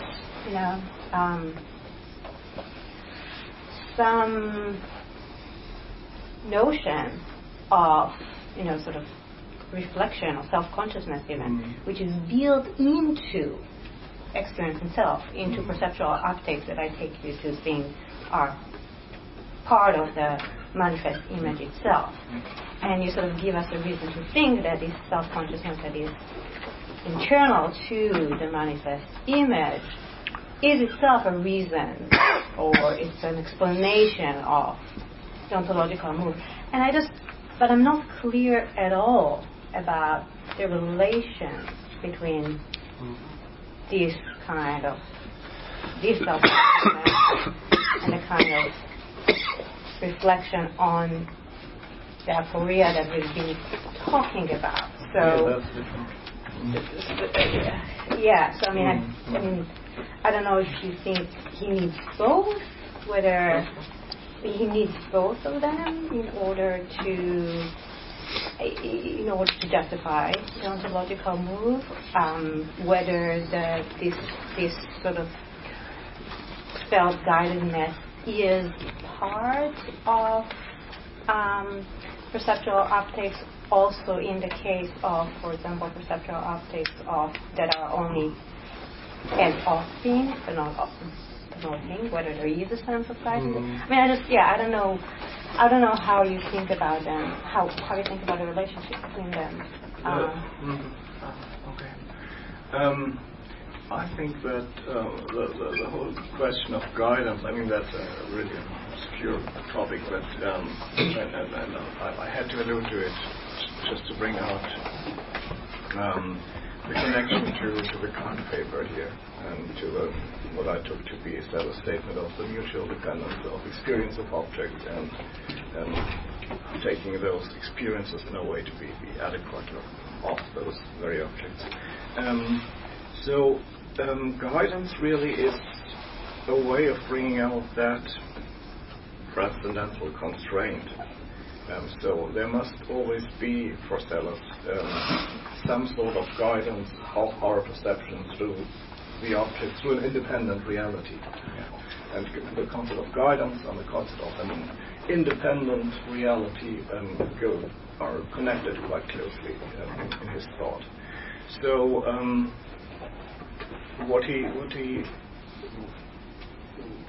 the general structure in the argument was that given Sellars sees this development, we did discuss most of the session, as something that really happens there. It really is happening, and we have to somehow arrange this internalization of sensible properties of objects. Then an important sense of the world lose our concept of an object of experience, because these objects of experience were partly constituted by exactly those sensible properties. So what I try to make plausible then is that we cannot simply live with internalizing sort of all of reality on Sellars' account, since this would give up this concept of an independent reality, and in the same token, us being guided through this independent reality in our perception. This independent reality accounts for the objectivity of our perception, as still. The framework, guidance provides the framework, and so does the concept of an independent reality, the conception of objectivity, of objective reality. And this is the framework that has to hold across images. Whatever you do within your image, you cannot give that up. And that you cannot give that up has to do with the argument he ascribes to Kant in the Kant on Transcendental Idealism paper, which I tried to bring to the fore. I took Karen's question to be, how does the topic that comes up in that part of your paper relate to the discussion we've just had for almost 2 hours? I mean, I thought I right, but I mean, you said something about how basic the second is, but I mean, a question here would be something like, there's something called the sense impression inference in the field. Yeah. We were talking about what motivates it. There's something called the transcendental sense impression inference in science and metaphysics, which, on the story you're telling, in order to have a conception of our world picture as anchored, as not leading to a bad kind of idealism, we might say, requires external constraint. So it's a certain kind of transcendental reflection of very credentials of any kind of knowledge that it have this kind of guidance. And the idea of a sense impression there is now being introduced as something that supplies that. So prima facie, it looks like... Sense impressions do not supply guidance. They bring out a problem for the conception of guidance, which has to be solved then. Okay. Because the sense impressions, in a way, which I try to bring out in the paper, lead to the loss of the conception of object of experience as conceived in the manifest image. This is not stable. That is the important part. And since we cannot do without the concept of an object of experience, we have to newly schematize our categorical framework and to newly adjust to supplement a new concept of an object of experience, which then is an object of the scientific image. For whatever reason, I mean, there's a gap here between what right now we simply build up something else. I mean, science is something like what I take to be the rational way of providing explanations for phenomenal goings on. So whatever fulfills that would be science, and I take it that this is part of what this objectivity claim would come to as well. So science is sort of like an umbrella term for whatever we do there. It doesn't need to be very natural science, very closely conceived or something like that. But in fact, it does in Sellars. But this, I think, it is due to his his conviction about natural science, which is very deep. But what you're saying here, I mean, has some of the earmarks of what people were asking for in the EPM discussion. Is what you're saying here, as I follow it, is a kind of reflection that is independent of scientific theorizing from within the manifest image, in which we need a certain kind, through a certain kind of transcendental reflection, we come to a certain conclusion. But then the question is, do you want to see that kind of structure already in EPM? No. Okay, I don't think it's there either. But then those earmarks of how it solves the problem. I don't. So why do you need? I mean, basically, one suggestion would be maybe just focus on that, right? Why do you need just on that? Let's talk about science and metaphysics and not EPM to make his point. Well, something like that. Yeah, that was the point. In a way, I'm happy to do that, but I think the pressure that ultimately leads to that is already there in EPM. That's a different. I mean, that is independent, but it has a certain dimension. That's why I asked about the connection. I think that was just like Jim said. But this doesn't have. I mean, I was trying to ask her a question. Well, I try to answer it. No, the thing is, I really think that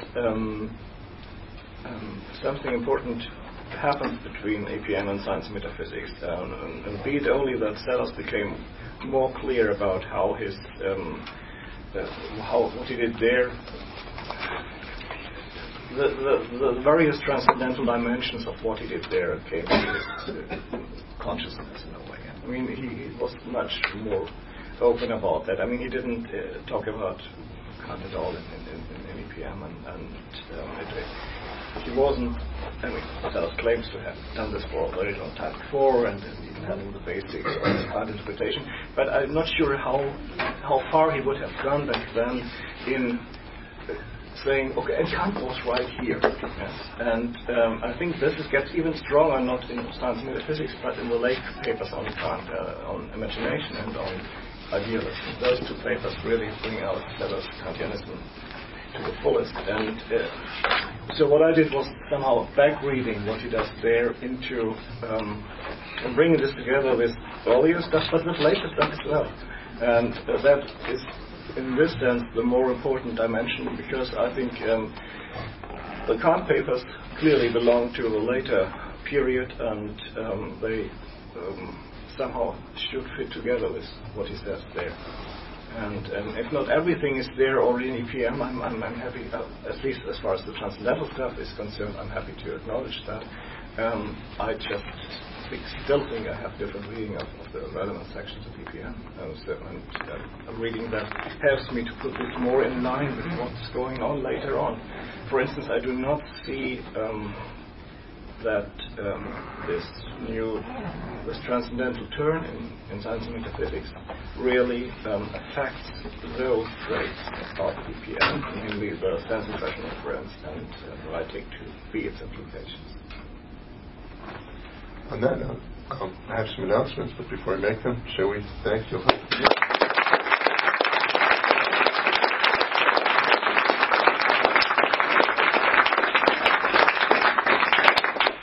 First, a really boring announcement, but I feel I better make it now in case there's someone who plans to leave now but not come back till Sunday. On Sunday, the only door of the library that will be open is the entrance that's to your right as you go out here, the east entrance. The other entrance to the library will be closed. So if you're planning on attending the workshop on Sunday, and we won't have a chance to talk to you before then. Be aware that you need to enter from that side if you want to get in, or otherwise you'll be standing out there, not being able to get in. That's just until 10 a.m. Just till 10 a.m. Okay, good. Thanks, Julie. Other announcements. We will, there's three. The second announcement is we will reconvene at 2 o'clock with Steve Engstrom's session, and we will move I anticipate a discussion more focused on Kant than on Sellars. You never know with this group. And the third announcement is those of you who are the primary participants who are invited to the conference, who are chairing or presenting papers and sessions, we've arranged some lunch for you right here. I'm afraid we don't have lunch for more than those people. I apologize for that. There's lots of places to eat in the neighborhood. If you don't know your way around, you might want to follow someone who does, and we'll see you all at 2 o'clock. Thanks, John.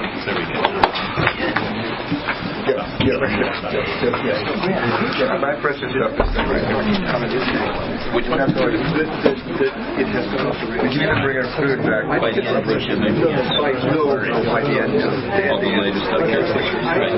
Because I take it, I know Michael should.